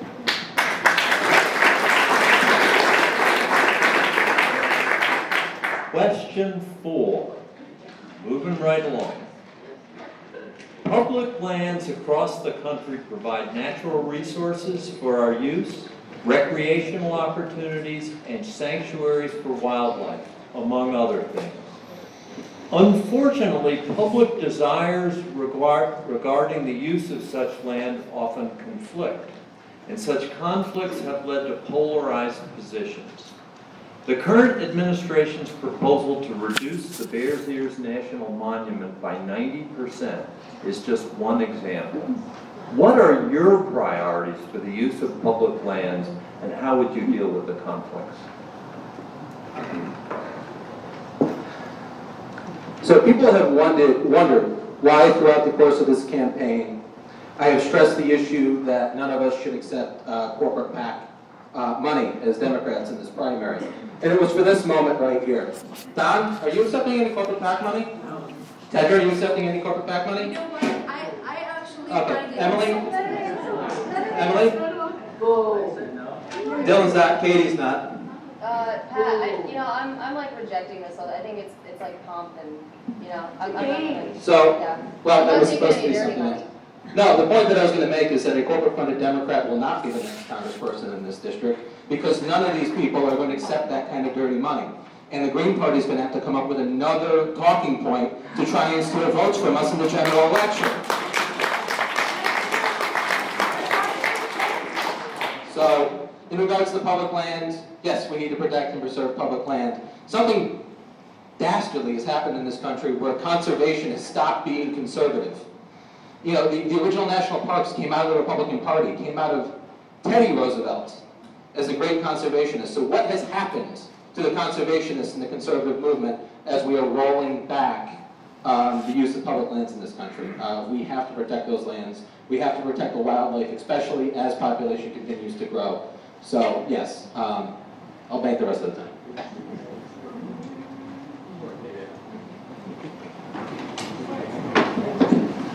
Okay, first, I actually would like to apologize. I find the challenge insulting. I have been a legislator, and I served every person with dignity.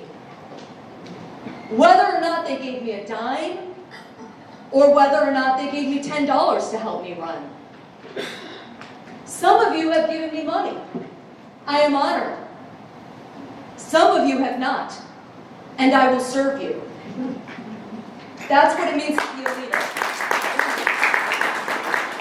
The reality is we need to undo Citizens United, and we need to focus on that. And I think grandstanding is something that our president does, and I do not think is something that we should do.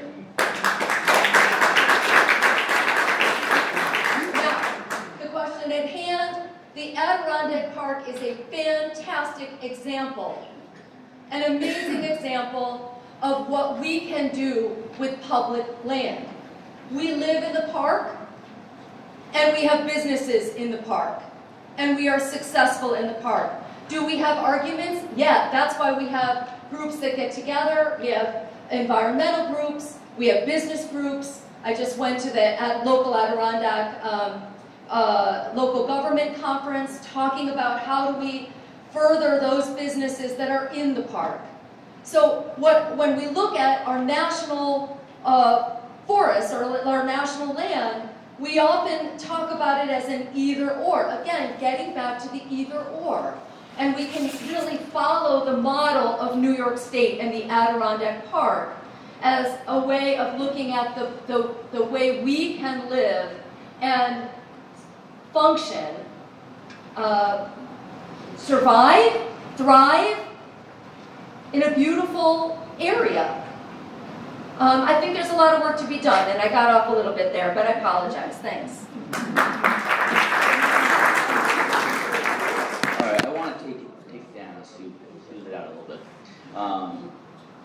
Why I think national parks and state parks, like our amazing experiment in the Blue Line, are so important goes to the fact that environmental issues have been so deprioritized. They don't really pull very high. They're on the back burner for most people. And it makes my heart break when I think about that. And I think about the reasons for that. And we live in this modern era.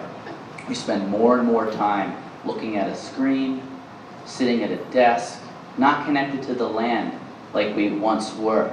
And I want to tell you how I became so embedded in these environmental issues. Like, my grandfather was a farmer, had a farm in Half Moon.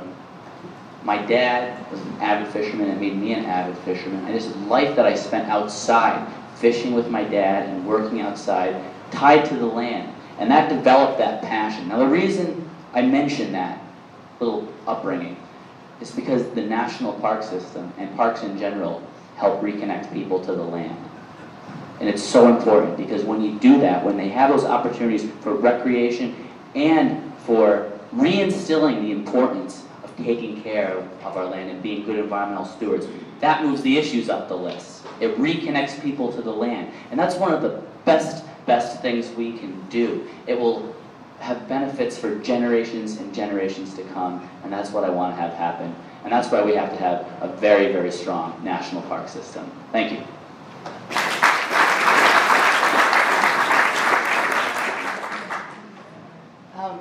I'm not feeling very well this evening, but this topic makes me even more nauseous. Interestingly though, the greatest steward of public lands in this country has been the United States government.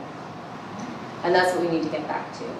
They have kept our lands safe by keeping them in a public trust that has allowed all of us to have access, and all of our children and children to come. And right now, if we were actually going to be fiscally responsible, we would be expanding access and use of public lands because it employs more people than coal, the outdoor recreation industry that is, it employs more people than coal, natural gas, and oil combined. And people actually spend more money on it annually than electronics and automobiles. So if we want to be responsible, let's look at the numbers. If Trump wants to run the country like a business, you might want to take a second look at the balance sheet. But I'd also like to broaden this conversation because it's not just public lands, it's also overuse in the Adirondack Park, hiker parking. It is also mineral extraction in the desert. And what we have to do to reach solutions and come up with a way to solve solutions and enhance and bolster communities is to work with the people in those communities and make sure that we aren't leaving people behind. So again, these issues are solvable, but we must make sure that we're including all voices at the table so that we can make good decisions. Thank you.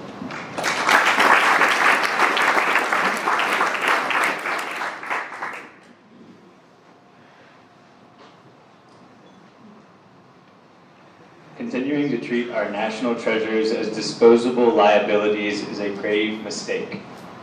Preservation of these natural assets is a necessity and, additionally, creates jobs and massive amounts of revenue for the government. National park tourism alone generates tens of billions of dollars in the United States.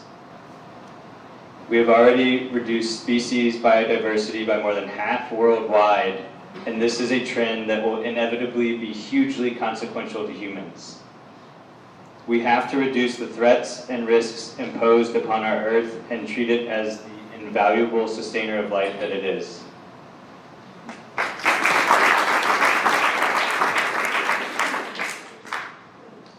Well, I don't want Tedrick Cobb to be the only one who said that Mr. Nelson's behavior was grandstanding and insulting. And I do believe that one of the women on this stage will be replacing Elise Stefanik in November. And it's not just an issue of corporate funding. There's a new survey that said 3/4 of Americans are giving up on politics because they believe the two-party system is corrupt.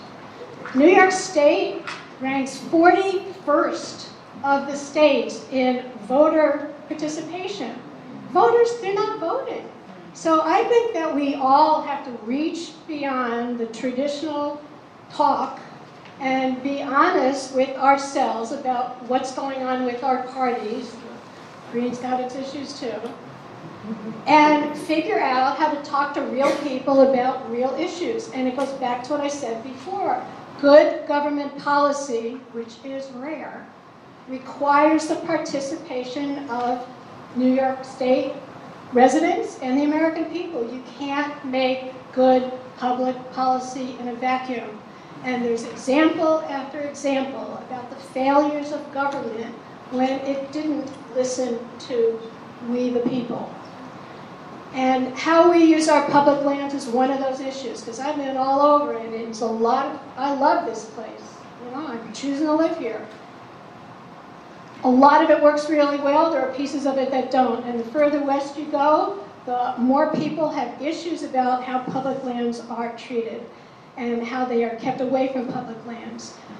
I wrote an article with someone who doesn't believe in climate change, and we ended up talking about common ground, and we made a list of our shared vision and the actions that we could take. We have to bring in people that don't necessarily agree with us and don't even use the same language.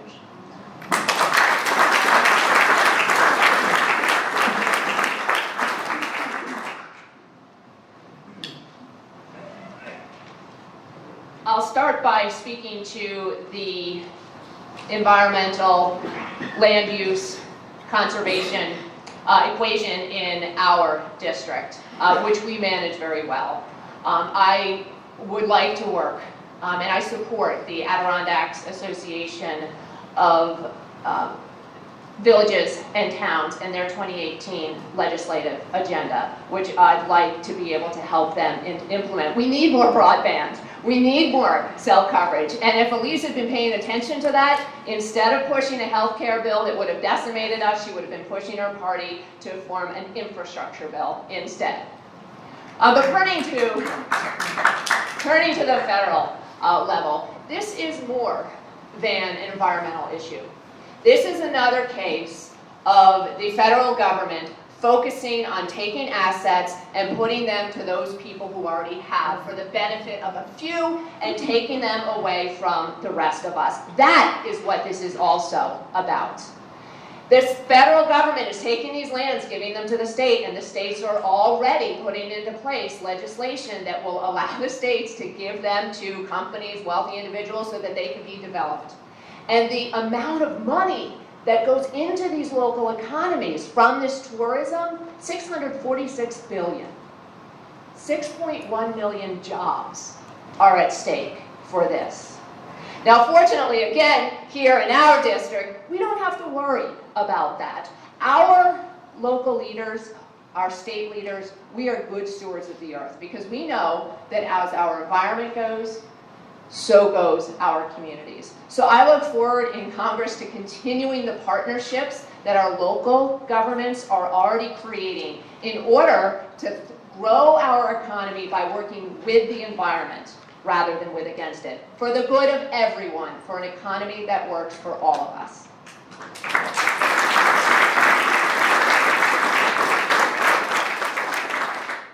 So, short follow-up for question 4, and you can address this question or any of the other things that have been mentioned.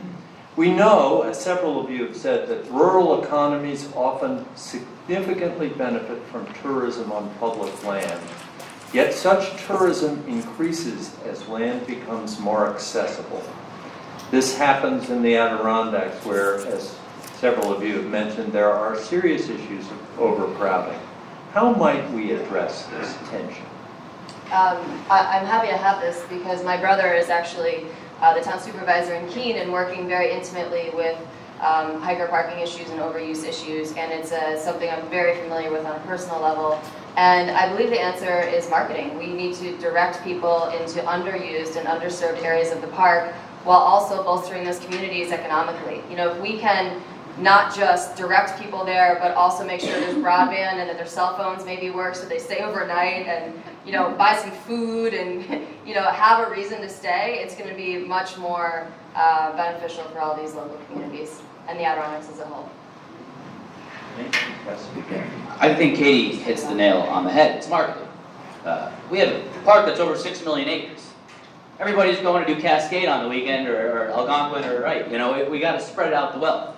A lot of that is tied to marketing and making sure that people know of the wealth of opportunities within the blue line. And there's a lot that can be done with that. I think there's some infrastructure components too, to making sure that certain parts of the park are more accessible, that certain uses are more accessible. And that's a balance.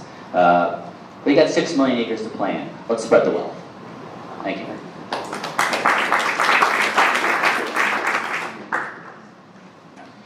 It's not grandstanding to ask that candidates for a federal office take a leadership position on the fundamental reason that our government can't get anything done. It's not grandstanding to ask that Democrats in this district stand alongside Senator Kirsten Gillibrand, Senator Bernie Sanders, Senator Kamala Harris, Senator Elizabeth Warren, Randy Bryce, and other leaders that are making this movement possible, that we get the corporate influence out of the Democratic Party. Elise Stefanik held a town hall in Moreau where she said, her contributions don't influence her votes. The entire room laughed. Thank you. I banked a little bit of time. If you are asking to believe that someone can take money and not be influenced by that money, you are asking to be deceived. Thank you.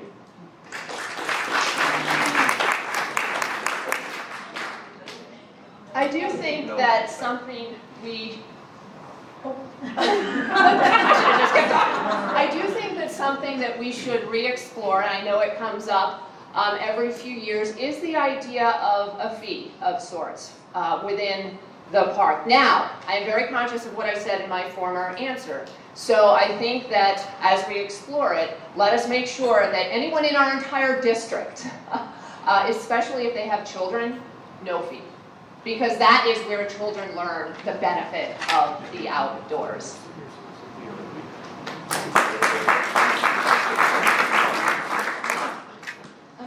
I think one of the ways that we can manage is to invest in the upkeep of those trails.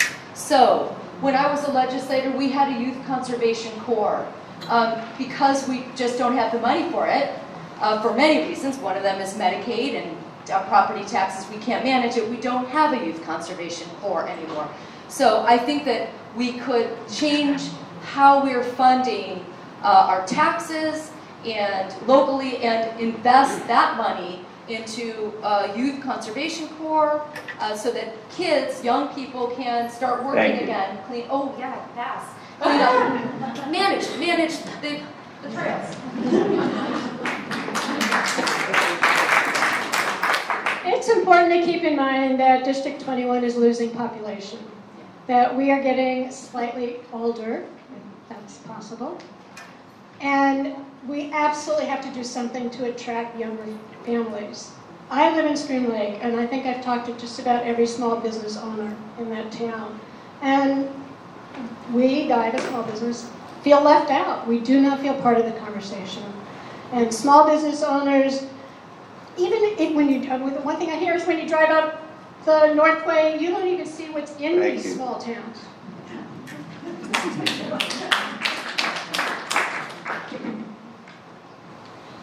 I agree that marketing and education are definitely important things.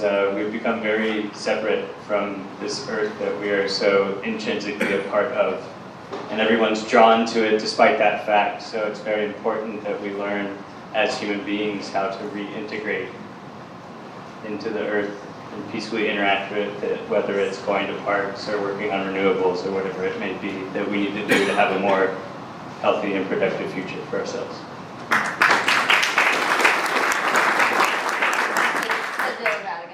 And now the fifth question. And we're going through some pretty significant issues and really appreciate everybody's attempt to keep it crisp. According to the United Nations estimates, there will be approximately 9.6 billion people living on Earth by 2050. 2 billion more people than today. Some scientists are calling our age the Anthropocene because humans are having a dominant impact on ecosystems around the planet. How should Congress be anticipating the impact of future population growth and its effect on biodiversity and the ecosystems that support human life? What kinds of legislation or other initiatives might be necessary to address these effects? Question 5.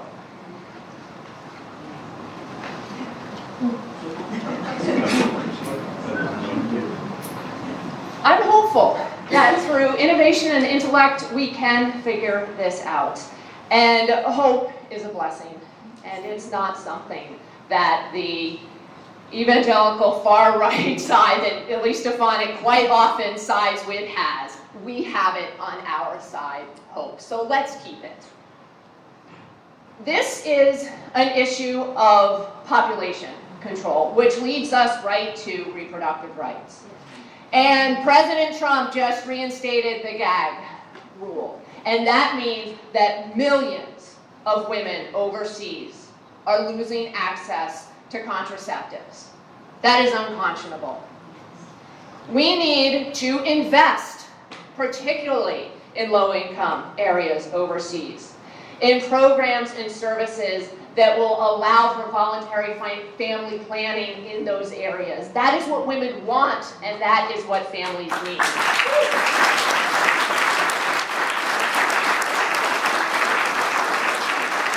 And let's not forget, in our own country, continuing to support Planned Parenthood.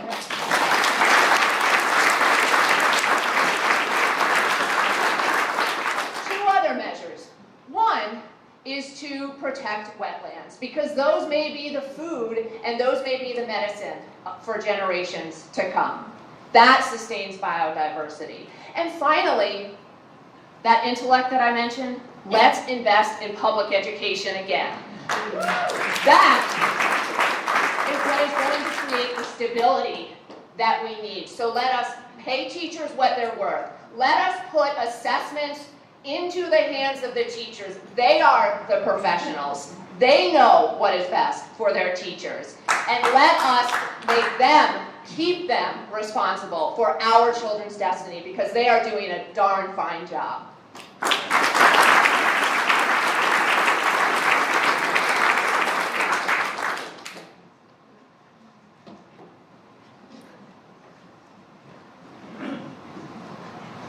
Healthy systems feed off one another and create a surplus rather than a deficit.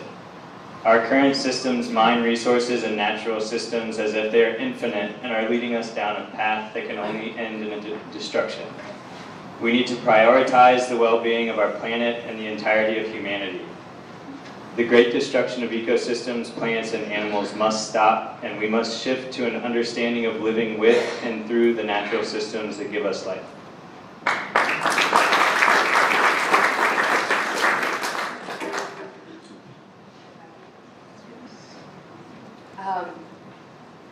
I am feeling incredibly ill and may actually need to exit the stage at some point here in the next little bit. I would just like to comment that it is, undeniably true that humans effect and climate change in general is going to have traumatic effects, both economic and social around the world. And it is our job to keep warming under 2 degrees if we want to have somewhere to live and if we want future generations to have somewhere to live. And the best way to do that is to regulate emissions and greenhouse gases. So what we must do is employ a carbon tax, and it does work. I mean, yes, you have to decentivize, but you also have to tax in order to not incentivize. I mean, they're one and the same. And the regional greenhouse gas emission programs are wonderful on the state level, and it's great to see New Jersey and Virginia coming in to play ball, but it's not enough. These patchwork solutions around the country are not enough, which is why we need FERC to come in and Congress to act to create federal legislation that actually produces the kind of regulation we need and puts a carbon tax out there, because it's the smartest and the most effective way to bring everything back where it needs to be for us to have a livable world. I have a minute left. Life on Mars? I don't know. I mean, yeah. I'm going to defer the rest of my time to respond to something a couple other people said earlier, before and hopefully without having to run to the bathroom.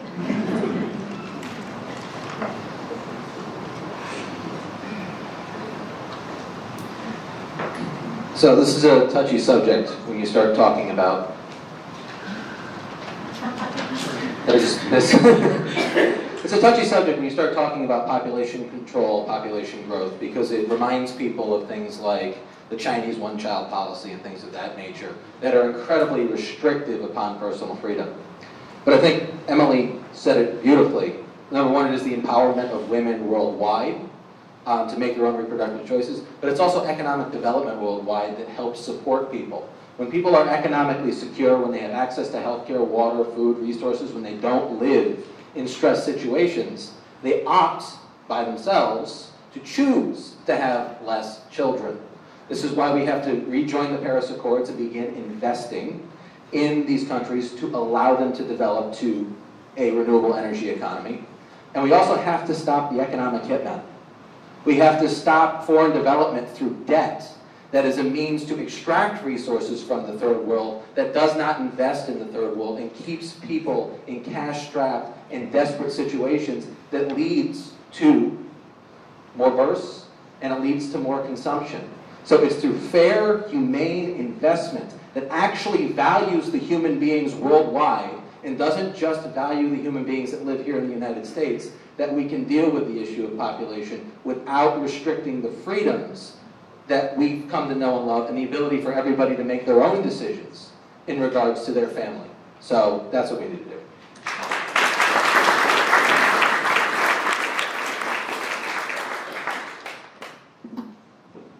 Brazil is a great example of why, or how, not why, but how population is changing. And it's through soap operas. It's through soap operas. It is because people have access to watching TV, and they're watching soap operas, and women are educated and are having fewer children on the soap operas. And in fact, what is happening is that women are having fewer children because of that. It's called soft power. It's called access to TV or education. When women are educated, and I agree with Emily, when women are educated, but also when they have access to birth control, and also when they have access to health care, then they're able to make those choices. They're able to work. When they're able to work, then they will make choices not to have as many children. It's the cycle that we want to support and perpetuate. So that is one thing globally, I think, is that we can and should be kind of leaders in that soft power when we share. And, you know, does anyone remember Dallas? All over the world, people watched Dallas. And so that's an interesting thing, because these are the kinds of cultural changes that we have an opportunity to further. Let me see, I wanted to look at my notes, because I actually had a couple things here I wanted to talk about. Oh, and it was, if you look at legislation from the last 60s, 70s, we have not had new legislation on the environment since 1990. We are stuck. And so we need climate change legislation. And that's really the last thing I wanted to say about this question. Thanks.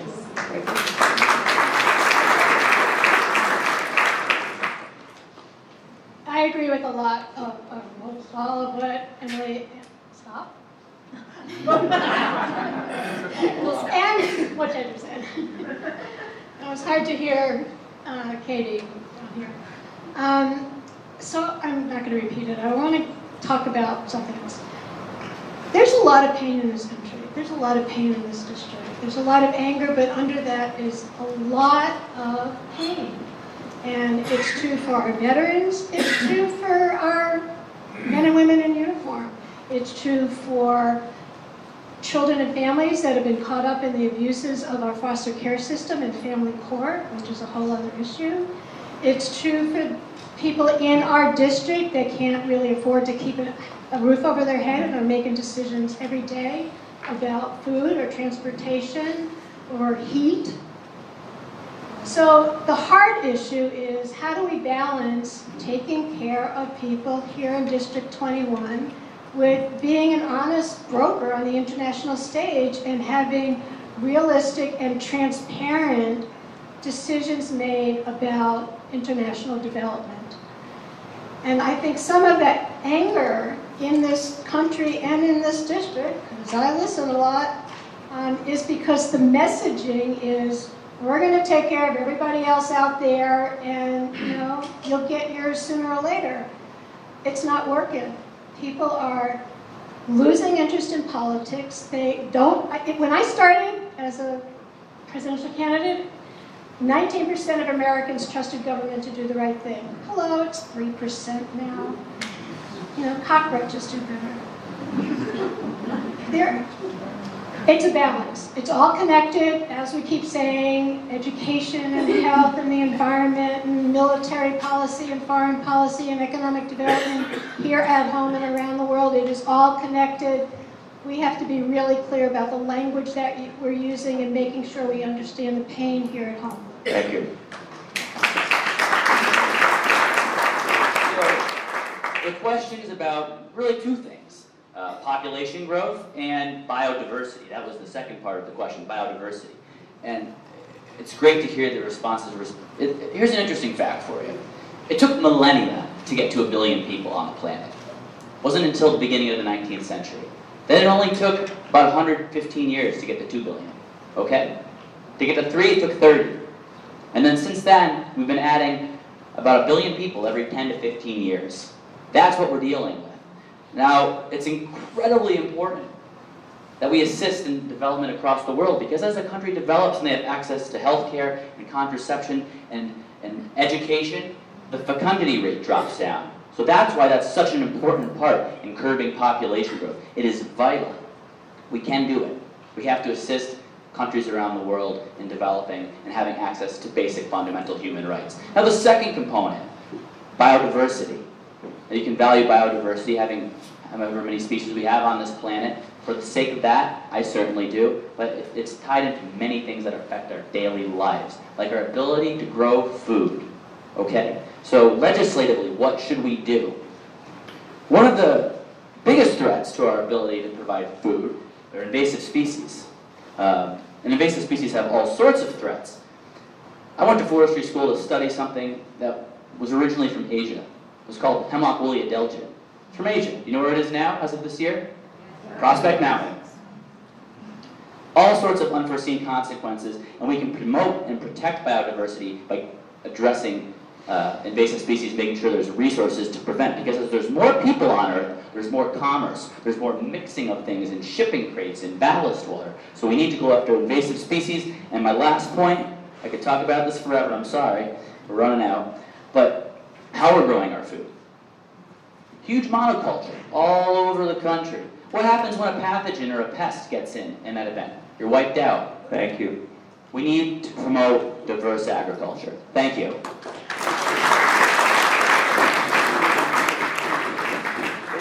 We have about 8 minutes left, and rather than do a follow-up question on this, what I'd like to do is to have each candidate have a minute to just either address something you haven't addressed that you're passionate about, or sum up your views for us.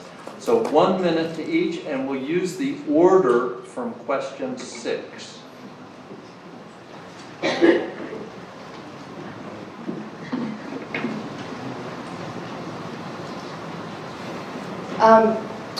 I want to take my minute to address something, a couple of things that were said earlier, and not in an attempt to undermine my fellow candidates, but in an attempt to have an honest conversation about policies that we may or may not actually be able to employ or may not actually need. 2 comments were made about overuse in the Adirondack Park. The first was from Emily about installing a fee, and the problem with that is that then you have to staff collection sites for the fees, and with a 2% cap on local taxes, you can't do that. So this is an issue that's been discussed for a long time, and there's not a solution involving a fee that's feasible yet. The second was to Tedra's point of youth conservation program. Well, we already have ATIS. Maintenance of the trails is not an issue. Between the DEC and ATIS, that's covered. And so what we need to do is redirect people, because this is an important issue, and I just want to make sure we address it correctly. Thank you. In an informed way.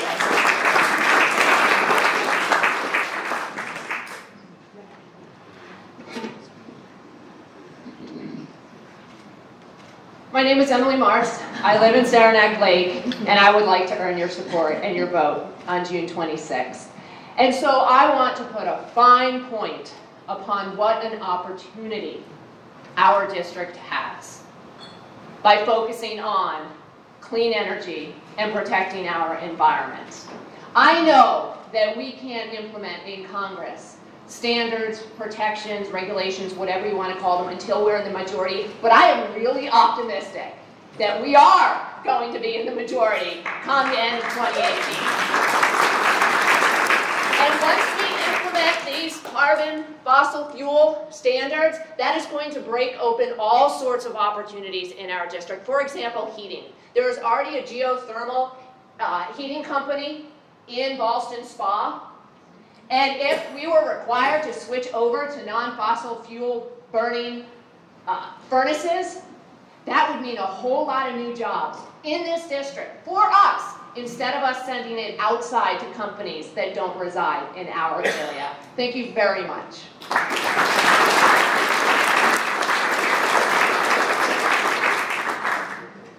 There are two things I would like to say from here. How many of you went to see Elise Stefanik recently? How many of you heard her say that she would get rid of Pruitt? Yeah. Here we are. Every single one of us can say we care about the environment. Elise Stefanik says she cares about the environment. Actions speak louder than words. The opportunity we have right now is to get rid of Elise Stefanik. And the only way to do that is to use her words and her votes.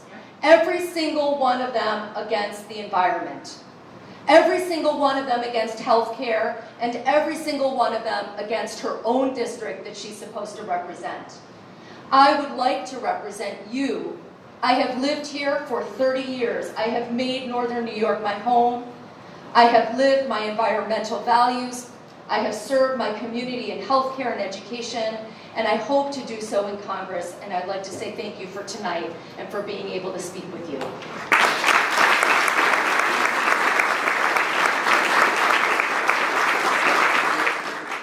I would just like to say what a treat this was for me tonight. I think everybody got the sense I love talking about these issues. I've spent my life trying to be a champion on the environment, whether it was as a forester, as a student, forestry student, or working in Congress as a legislative aide on environmental policy. Right now, trying to take care of our communities so that our kids have clean water, so that we finish the job on cleaning up some of these pollution sites. And that's what my life is all about, and I would be honored to be able to do that for you in Congress. You know, I worked in Congress when we were working on the last climate change bill, and we got it passed in one house, one chamber, but it failed in the other chamber of Congress. It would be my honor to be your representative and get back into Congress and finish the job and finally address climate change and clean air and clean water. So thank you for being here. I appreciate it.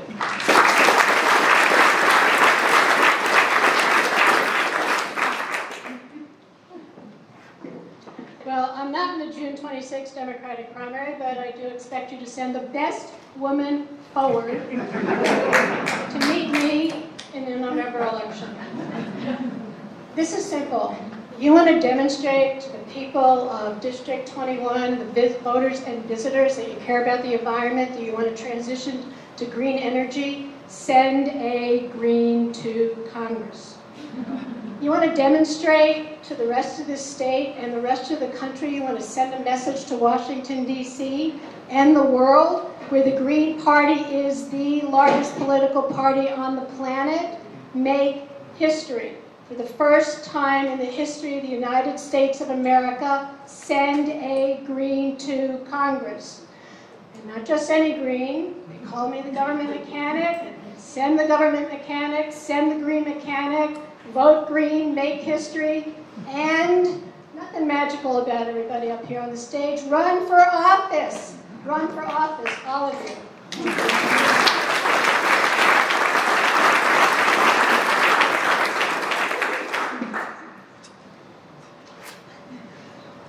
I'm doing ready. I think we can agree that there's a lot of uniformity in the room about how to address these problems. Pick any issue and we're probably going to agree on most of what we're talking about. And we know the solutions exist as well, whether that's creating an infrastructure bank to invest in all of these projects, or whether that's starting to work on renewable energies, or whatever it may be. The solutions exist. But first and foremost, We're going to have to address, acknowledge, and fix the broken political system. And we all have to come together, not only in this room, but outside of this room, even across the aisle at times, to come together and figure out how we together can all fix this. Thank you for inviting us tonight, and it was a great pleasure to be here.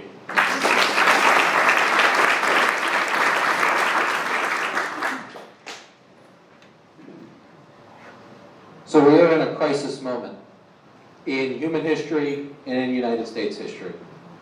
We don't have time to waste, we don't have time to lose, and we must take immediate action. But with crisis also comes opportunity. For Northern New York, New York's 21st Congressional District, we're likely to experience a longer growing season while we lose farmable land nationwide due to increased flooding, sea level rise, as well as higher temperatures. This means there's going to be increased demand on the agricultural products that come out of New York 21. That's why we have to invest in our infrastructure here, to make it easier for our farmers to get goods to market, because we're going to be feeding the broader Northeast region in generations to come. And we need a member of Congress that will build a coalition with the Northeast region that understand that the constituents in Connecticut, Massachusetts, Vermont, New Jersey, and Pennsylvania, just like the constituents in New York 21, like to eat food. And we are going to be the breadbasket of the Northeast in the coming years, and this is why we need to send someone to Congress with a vision and that will work to solve these problems. I hope during your vote on June 26th. Thank you.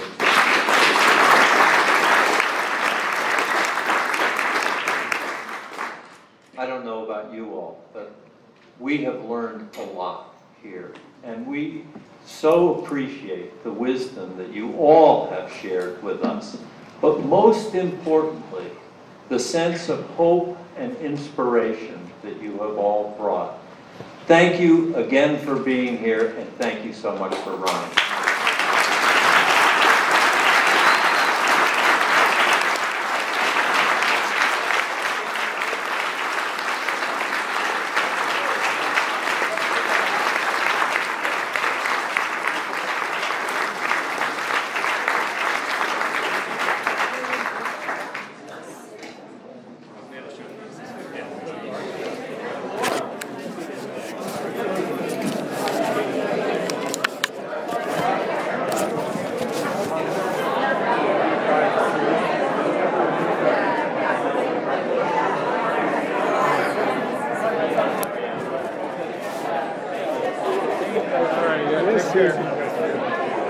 Well, people are here. Did you guys feel sexual? You just so hot. Gender.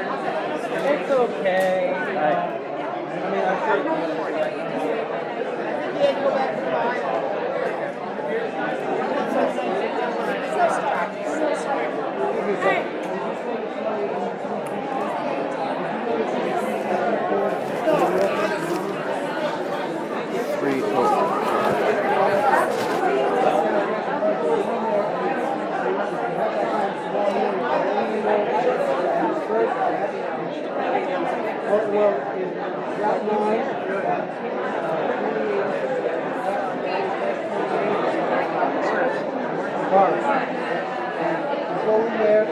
Anyway, and the audience stuff working here.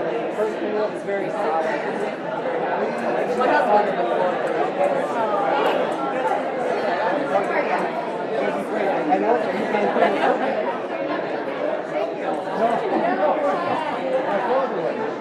but also that they have in that area, they put all kinds of sand. You know what? And the only thing they could do is the CCC went in, you don't have to sand. The CCC went in and made out plots and planted red pines. So if you get a chance, we'll look it up. And also, the local museum in Warrensburg, they have a presentation. They're open Wednesdays, I think, and Saturdays. So nice meeting you. Very good. I'm the only person out here that made that trip.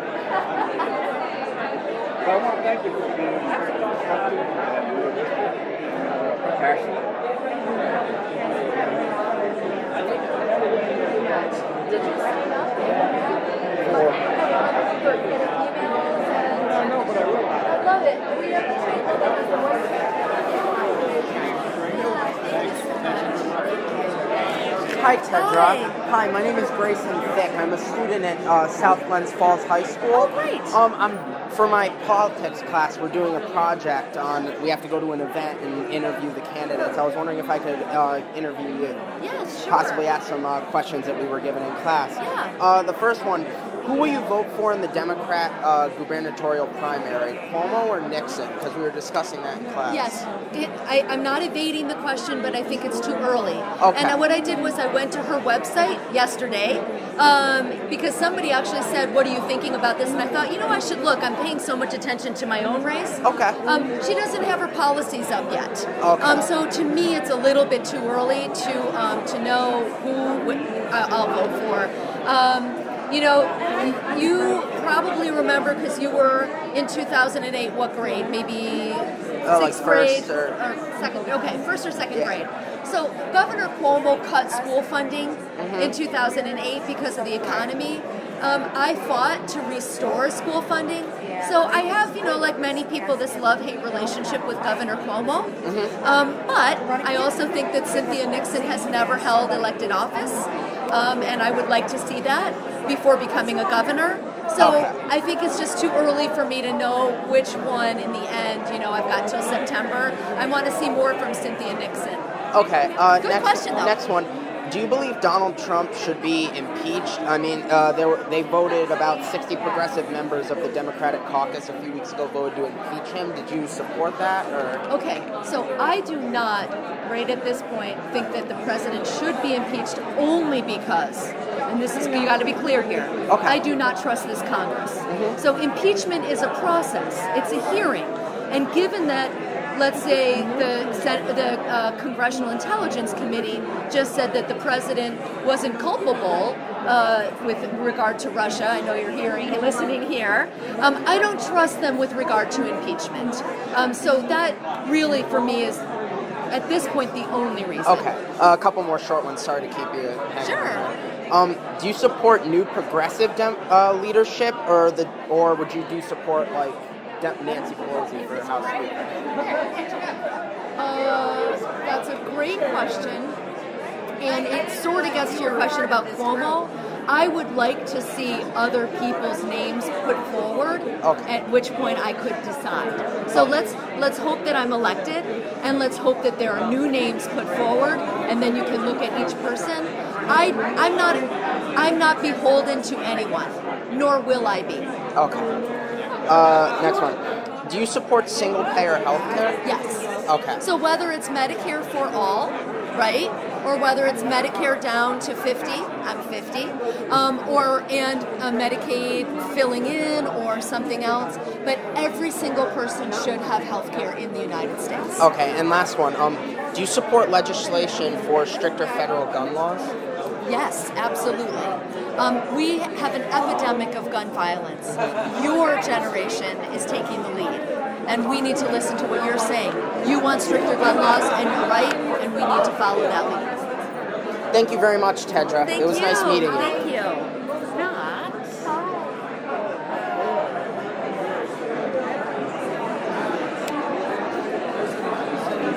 Down there, everybody's capital.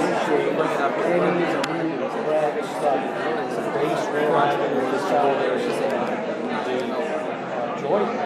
She has for many years said that they have too many visits to too many places that's eating their white alive.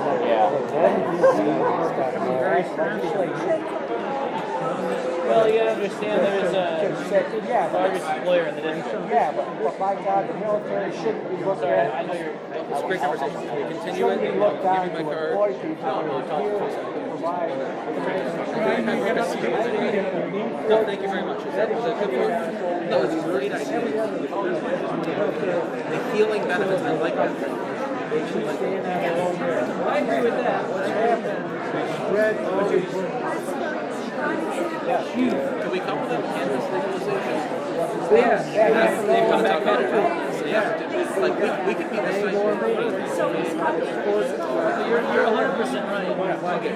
I'm just telling you why she voted. It's becoming a tech-free movie. People want to get away to the wilderness, leave their phone, ideal area, and then we don't take advantage of. Hi, sorry. So much.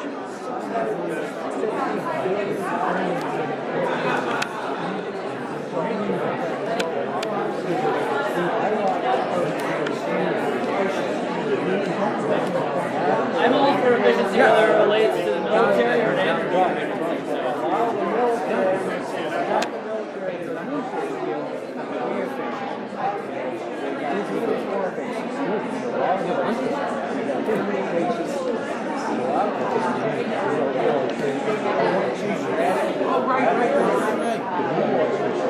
My grandfather, we gotta get a conference together.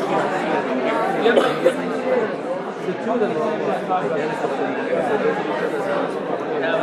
Mr. Mira, I need you to get back in bed. How did you change so much? Okay, just take it next. You're good. How many people sticking around? I still want to make sure. Yep. Yeah. Okay, yeah, we covered a lot of it. We'll try to pull something that didn't work.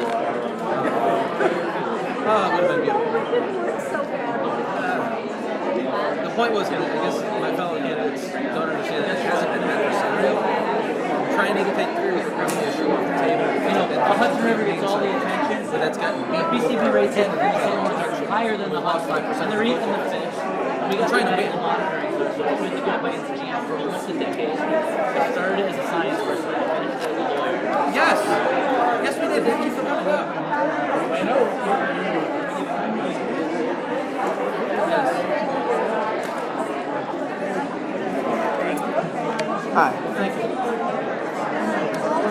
I'll give you a card. But say hi to my Uncle Jack for me. Let him know. I think they're trying to. We should talk at length sometime. I would love that. Where are you based at? Oh, hello. I'm at the mountain there. I'm at the mountain there at least once a month. Actually, now that it's fine, I can be there. Are you? Thank you.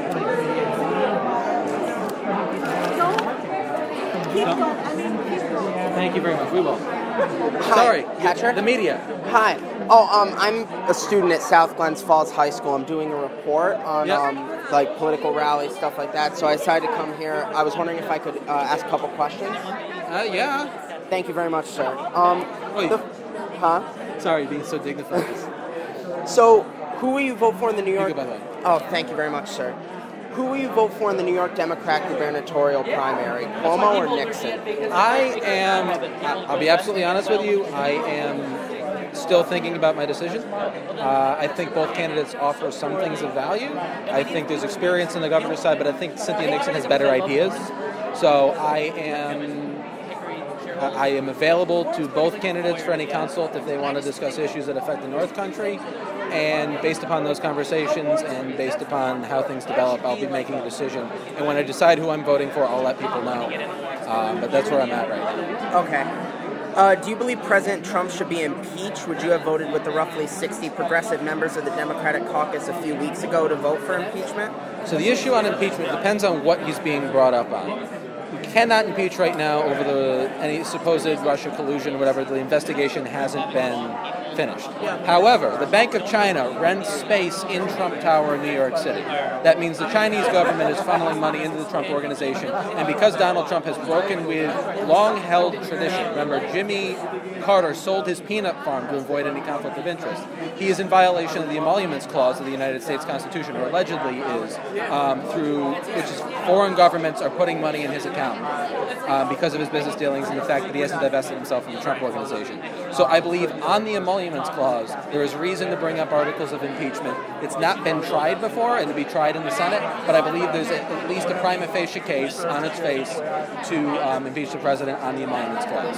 Okay, a couple more, sorry. Do you support new progressive leadership for Democratic House leadership, or do you support Nancy Pelosi as Speaker of the House? I think a new House majority should come with a new Speaker of the House. So should Leader Pelosi be reelected, I think we should bring a new generation of leadership in. I think somebody like Congresswoman Tulsi Gabbard, somebody like Congressman Keith Ellison would be excellent leaders for the new House majority. Okay. Do you support single-payer health care? I support Medicare for all. Both bills, actually, H.R. 676 in the House and S. 1804 in the Senate. There's things to like and pick and choose between the two of them, so I'd like to see us put together a joint House-Senate bill that brings the strengths of both bills together, but ultimately moves us to a Medicare for all system, which is what I believe is right for the United States. If we look at the countries that have single-payer, Canada, Australia, and to a certain extent the UK, though the UK actually goes further than single-payer, common law countries tend to do well with single-payer systems. Civil law countries like France and Germany seem to do well with mandate systems, and I think we may have misconnected with the ACA when we filled out a mandate system instead of a single-payer system. Okay, last question. Do you support legislation for stricter federal gun laws? Yes, I think we should, number one, have a background check for all sales of firearms. I think we should ban bump stocks, which is a commonly held thing. Gun owners support this. Even a majority of gun owners in New York State now support reinstating the ban on assault weapons. So these are weapons that belong in the battlefield. They do not belong in our schools. They do not belong in our theaters or our nightclubs. You know, there are other firearms available to do the jobs that the AR-15 does. We don't need that firearm. That's it. Thank you very much, sir. It was nice talking to you. Be sure to talk to my press secretary, Paul. Okay. Documenting the algorithms in Lake George. Okay. So, oh, thank you very much. But that creates a good industry. This is camps in the summer, not to mention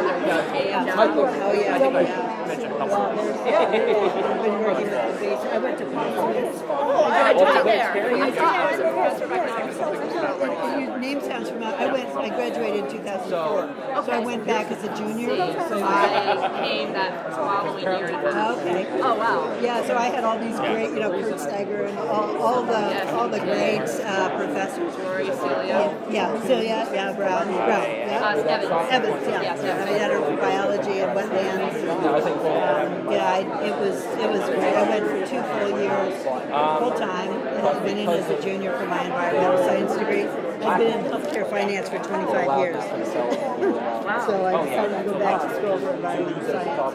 I've been working around Lake George since then. Do you work with Fun for Lake George? Oh, I did for 6 years. I was employed by Fun for Lake George for 6 years. I worked for the LGA for 3 years. And then I worked for the town of Lake George on the septic initiative, and now I'm with the town of Queensbury, which is much more. That'd be great. Yeah. So you're welcome to come or share this. I could email you the digital if you're interested. Sure, on my personal page, I always like to advertise stuff like this, and then when it fits in with the collage. Yeah, and these are all Carl Hyman, so I just worked with him and I've embedded his name here. So this one can be printed, but the one that I'm going to send you is all approved by him. Oh, good, Carl did it. How long is it, just so? It's noon to 2. And it's basically we're going to do small presentations at noon, and then, for lunch, and then just mingling, chatting. So, if I have to leave early, if I'm able to come and leave early, I'll just let you know. I'm going to keep it really short and sweet. It's a little party. Okay. No alcohol. It's Cinco de Mayo and it's Kentucky Derby. Oh, that's right. They'll do it later.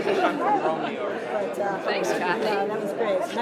Nice to hear you. Very nice. Thank you. Hi, Emily. My name's Grayson Fick. I'm a student at South Glens Falls High School. I'm doing a report for my politics class about, the local 21st district election, and I was wondering if I could actually ask you some questions for my research project. And your name is Grayson? Yes. Okay. Who will you vote for in the New York Democrat gubernatorial primary? Nixon or Cuomo? I haven't decided that yet.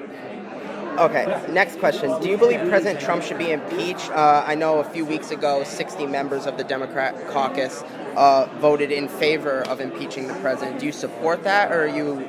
When I get to Congress, if there are impeachable offenses that have been discovered, then yes, I would follow that path. Okay, just a couple more. Do you support new progressive leadership for Democratic House leadership, or do you support Nancy Pelosi for Speaker? I would like to reserve the specific answer to your question until after I'm in Congress. What I do support is whoever will be able to take our party back to what we really stand for, which is all people matter, everyone has the chance to realize their full potential, and that hard work should be rewarded so that we can take our party forward. So that's who I would support. Okay. Do you support single-payer health care? As I said briefly, we need to get there, yes. Medicare for all. At the same time, though, and I think this is really important, we often forget, is that we need to bring down the costs of healthcare. And I know that a single payer would help bring down some costs, but those would be the administrative costs. We need to bring down the cost of healthcare and increase the outcomes. So whatever we do, those have to be included. Okay. And lastly, do you support legislation for stricter federal gun laws? Oh, federal legislation? Oh, there should be universal background checks. Absolutely. We should be reframing the Dickey Amendment so that it's clear that it can study gun violence. Okay, that's all. Thank you very much, Emily. Emily. Thank you so much for what you're doing. You're welcome. Thanks. Nice meeting you.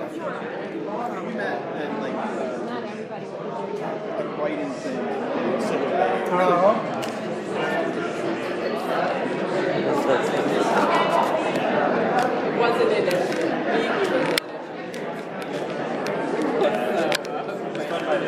Yeah. Well, that's what I'm saying. It's like, Good. Oh yeah, every time I got up, I feel like.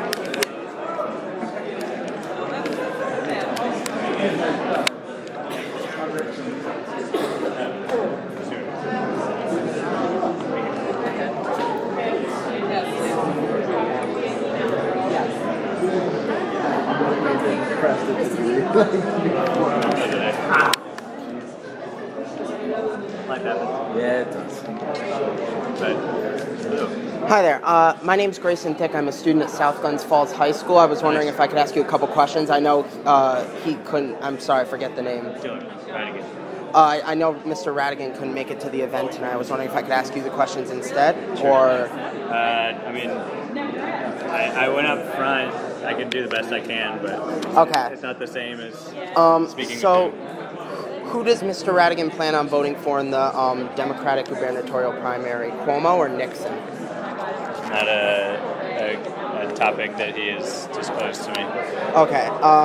Does he believe that President Trump should be impeached? I know a couple weeks ago, 60 or so members of the Democratic caucus voted in favor of impeaching him. I was wondering if he was in favor of that as well. It's also not a topic that he's discussed with me. Does he support new progressive leadership for Democratic House leadership, or does he support Nancy Pelosi for Speaker of the House? I think that he would say, the campaign feels there needs to be a change in leadership. We need change. I mean, politics is broken, and it's a myriad of issues. It's not just one thing to pinpoint, but new leadership is something that would definitely help. Does he support single-payer health care? He supports healthcare for all, but I mean, he doesn't feel that he, as someone who's not an expert in healthcare, has the exact solution that we should enact. So what the means is to make sure everyone has access to healthcare isn't something that he's pinpointing on his own, but he does think everyone should have access to healthcare. And lastly, does he support legislation for stricter federal gun laws? I mean, he had said that he's a supporter of the Second Amendment, but he does think that things need to change. Something that he has said before is that free-flowing semi-automatic weapons isn't something that's necessary in the country. He believes in the use of firearms for things like hunting. He himself owns a shotgun, but to have things that are just to the extent that we have them in the country now, things could probably change. Okay, thank you very much, sir. Thank you. I appreciate it.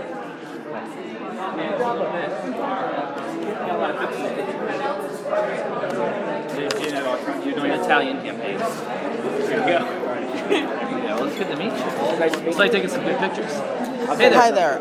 Grayson Thick. I'm a student at South Glens Falls High School. Oh, awesome. In my politics class, we're doing a project where we're supposed to go to an event like this and, interview some of the people who are speaking. I was wondering if I could ask you some questions. Of course. Thank you. That's awesome that you came. Are you enjoying it? Or did you enjoy it? Oh, this was great. Hey, sorry, one second. Thanks for the help on that. Was it good? I tried to say what... Yeah, I think my impression overall was that.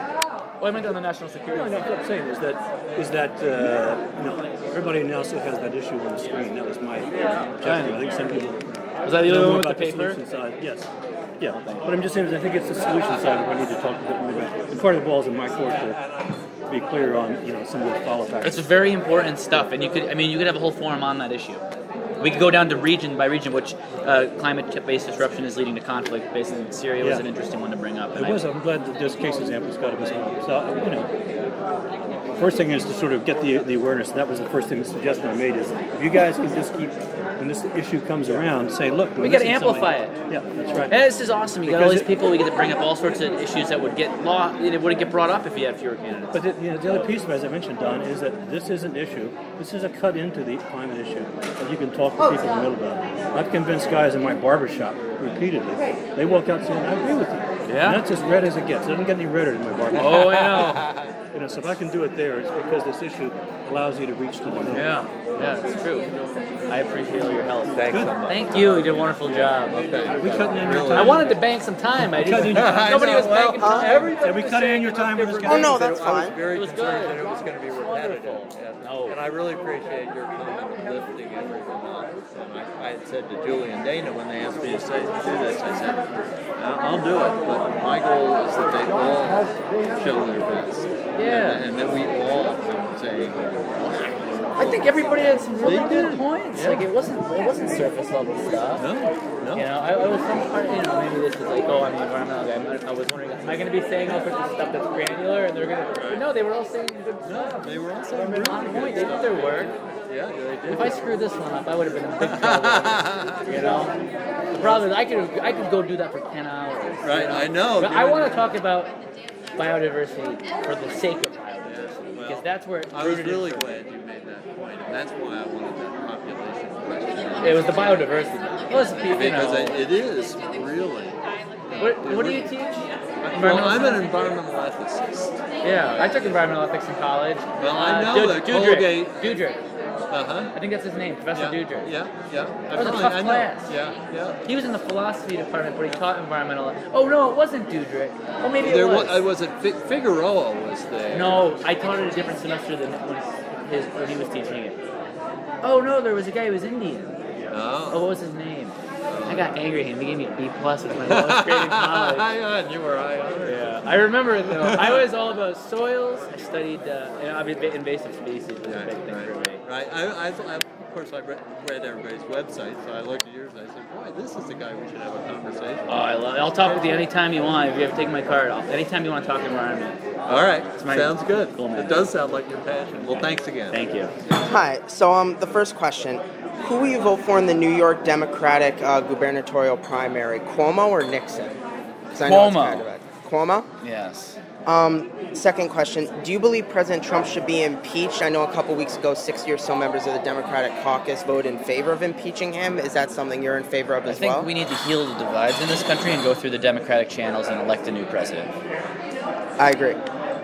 Do you support new progressive leadership for the Democratic House leadership, or do you support Nancy Pelosi for Speaker of the House? I think we need people in Congress that are worried about what's happening in their district, not about the political noise in D.C. I'm worried about what's happening in Washington County right now, not Washington, D.C. Fourth question: do you support single-payer health care? I support Medicare for all. Yep. And lastly, do you support legislation for stricter federal gun laws? I support a long list of common sense reforms which would help curb gun violence. Very long list. Thank you very much, sir. It was nice talking to you. You too, man. Want to take a picture? Get any pictures tonight? Yeah, I got plenty. Okay, then that's fine. Thanks, man. Keep it up. Thank you. Keep coming to these things and here. Yeah, I enjoyed it. We actually just did a forum with young students, high school kids and young college kids at Spot Coffee.